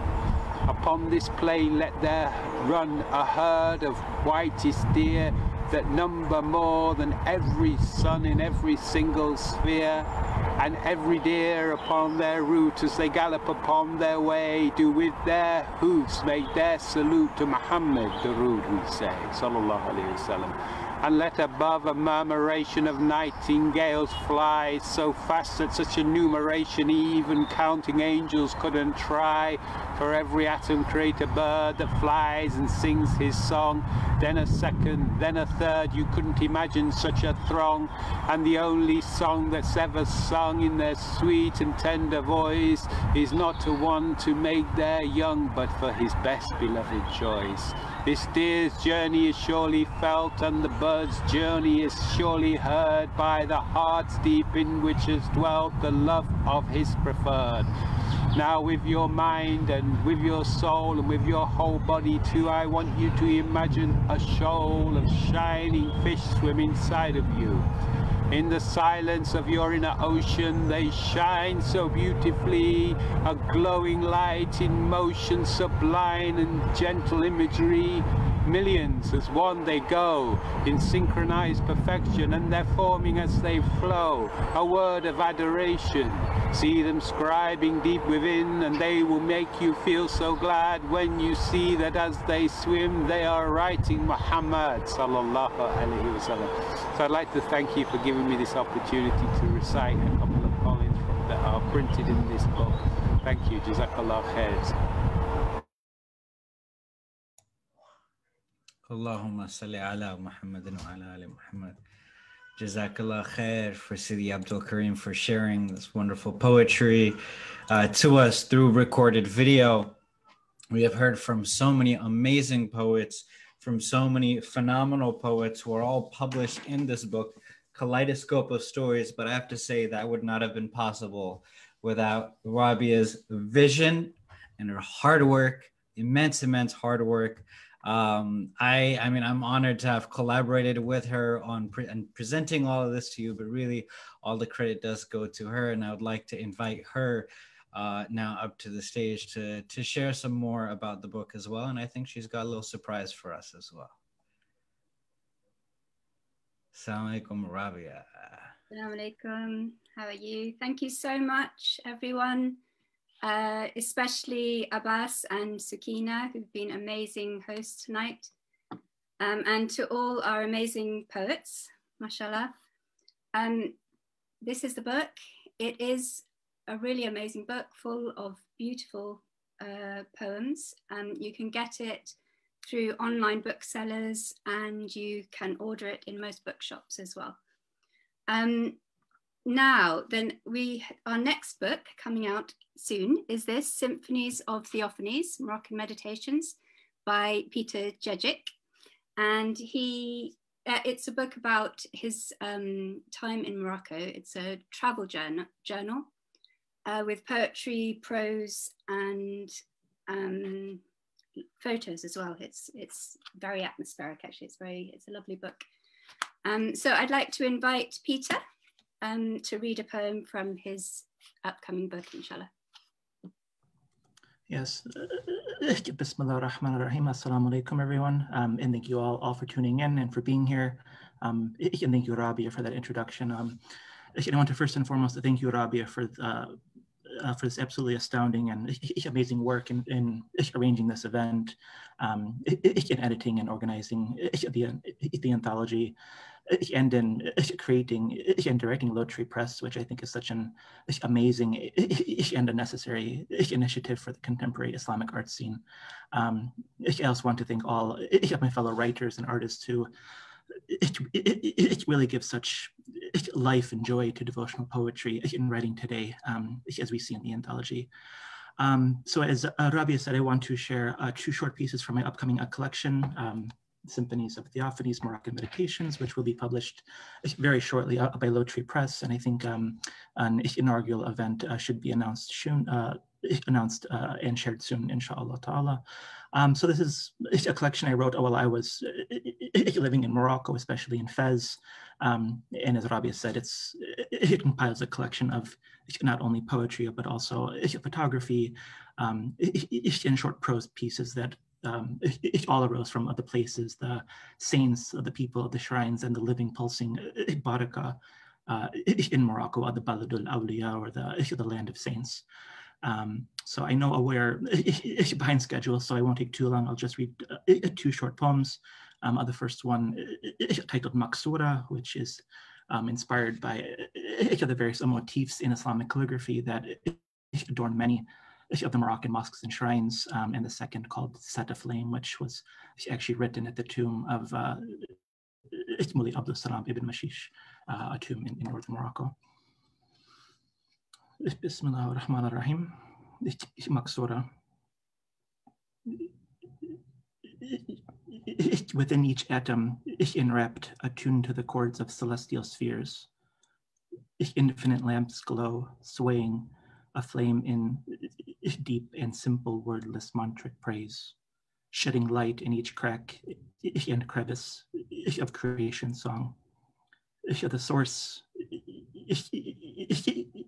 illuminating unicity, blazes pulsing in each periphery, shadowed in veils and if in each other and in all things. So we see the distant embers of those swaying, praising lamps.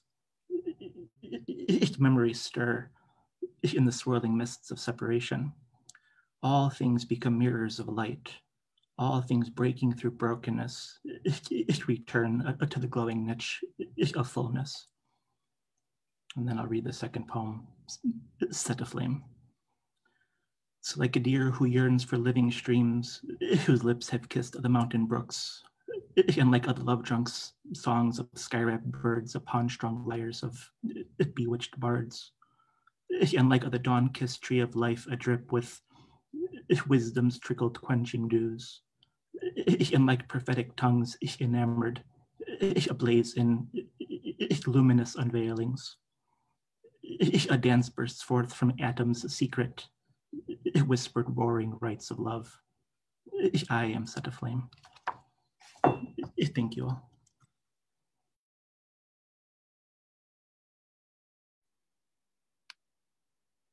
Thank you so much, Peter.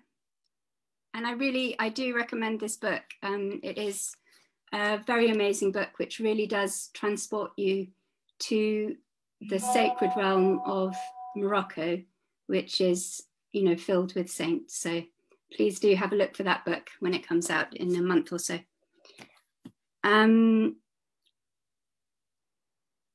Okay, so thank you very much, everyone. I'll hand over to Abbas now. Assalamu alaikum. Alaikum salam, jazakallah. Thank you so much, Rabia, for everything that you have done, for giving an opportunity for all of us poets to share this. On behalf of GAMA as well, the organization that has put together this presentation, gathering all Muslim artists, I thank everyone attending, and I especially thank everyone sharing. And of course, just to close out the session, I'd like to invite all of the poets to turn their videos back on. Maybe we can get a group picture. Can we do that?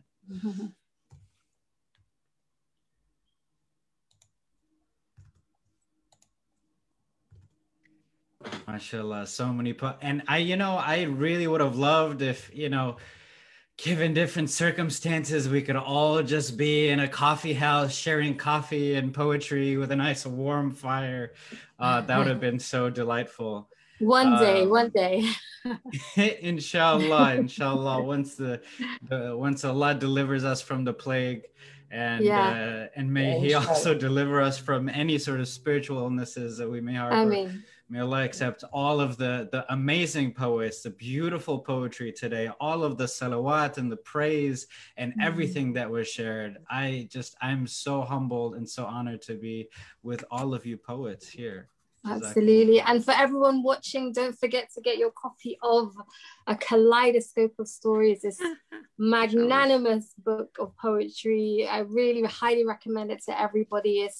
It's an epic moment, I think, in our history. Yeah, it is.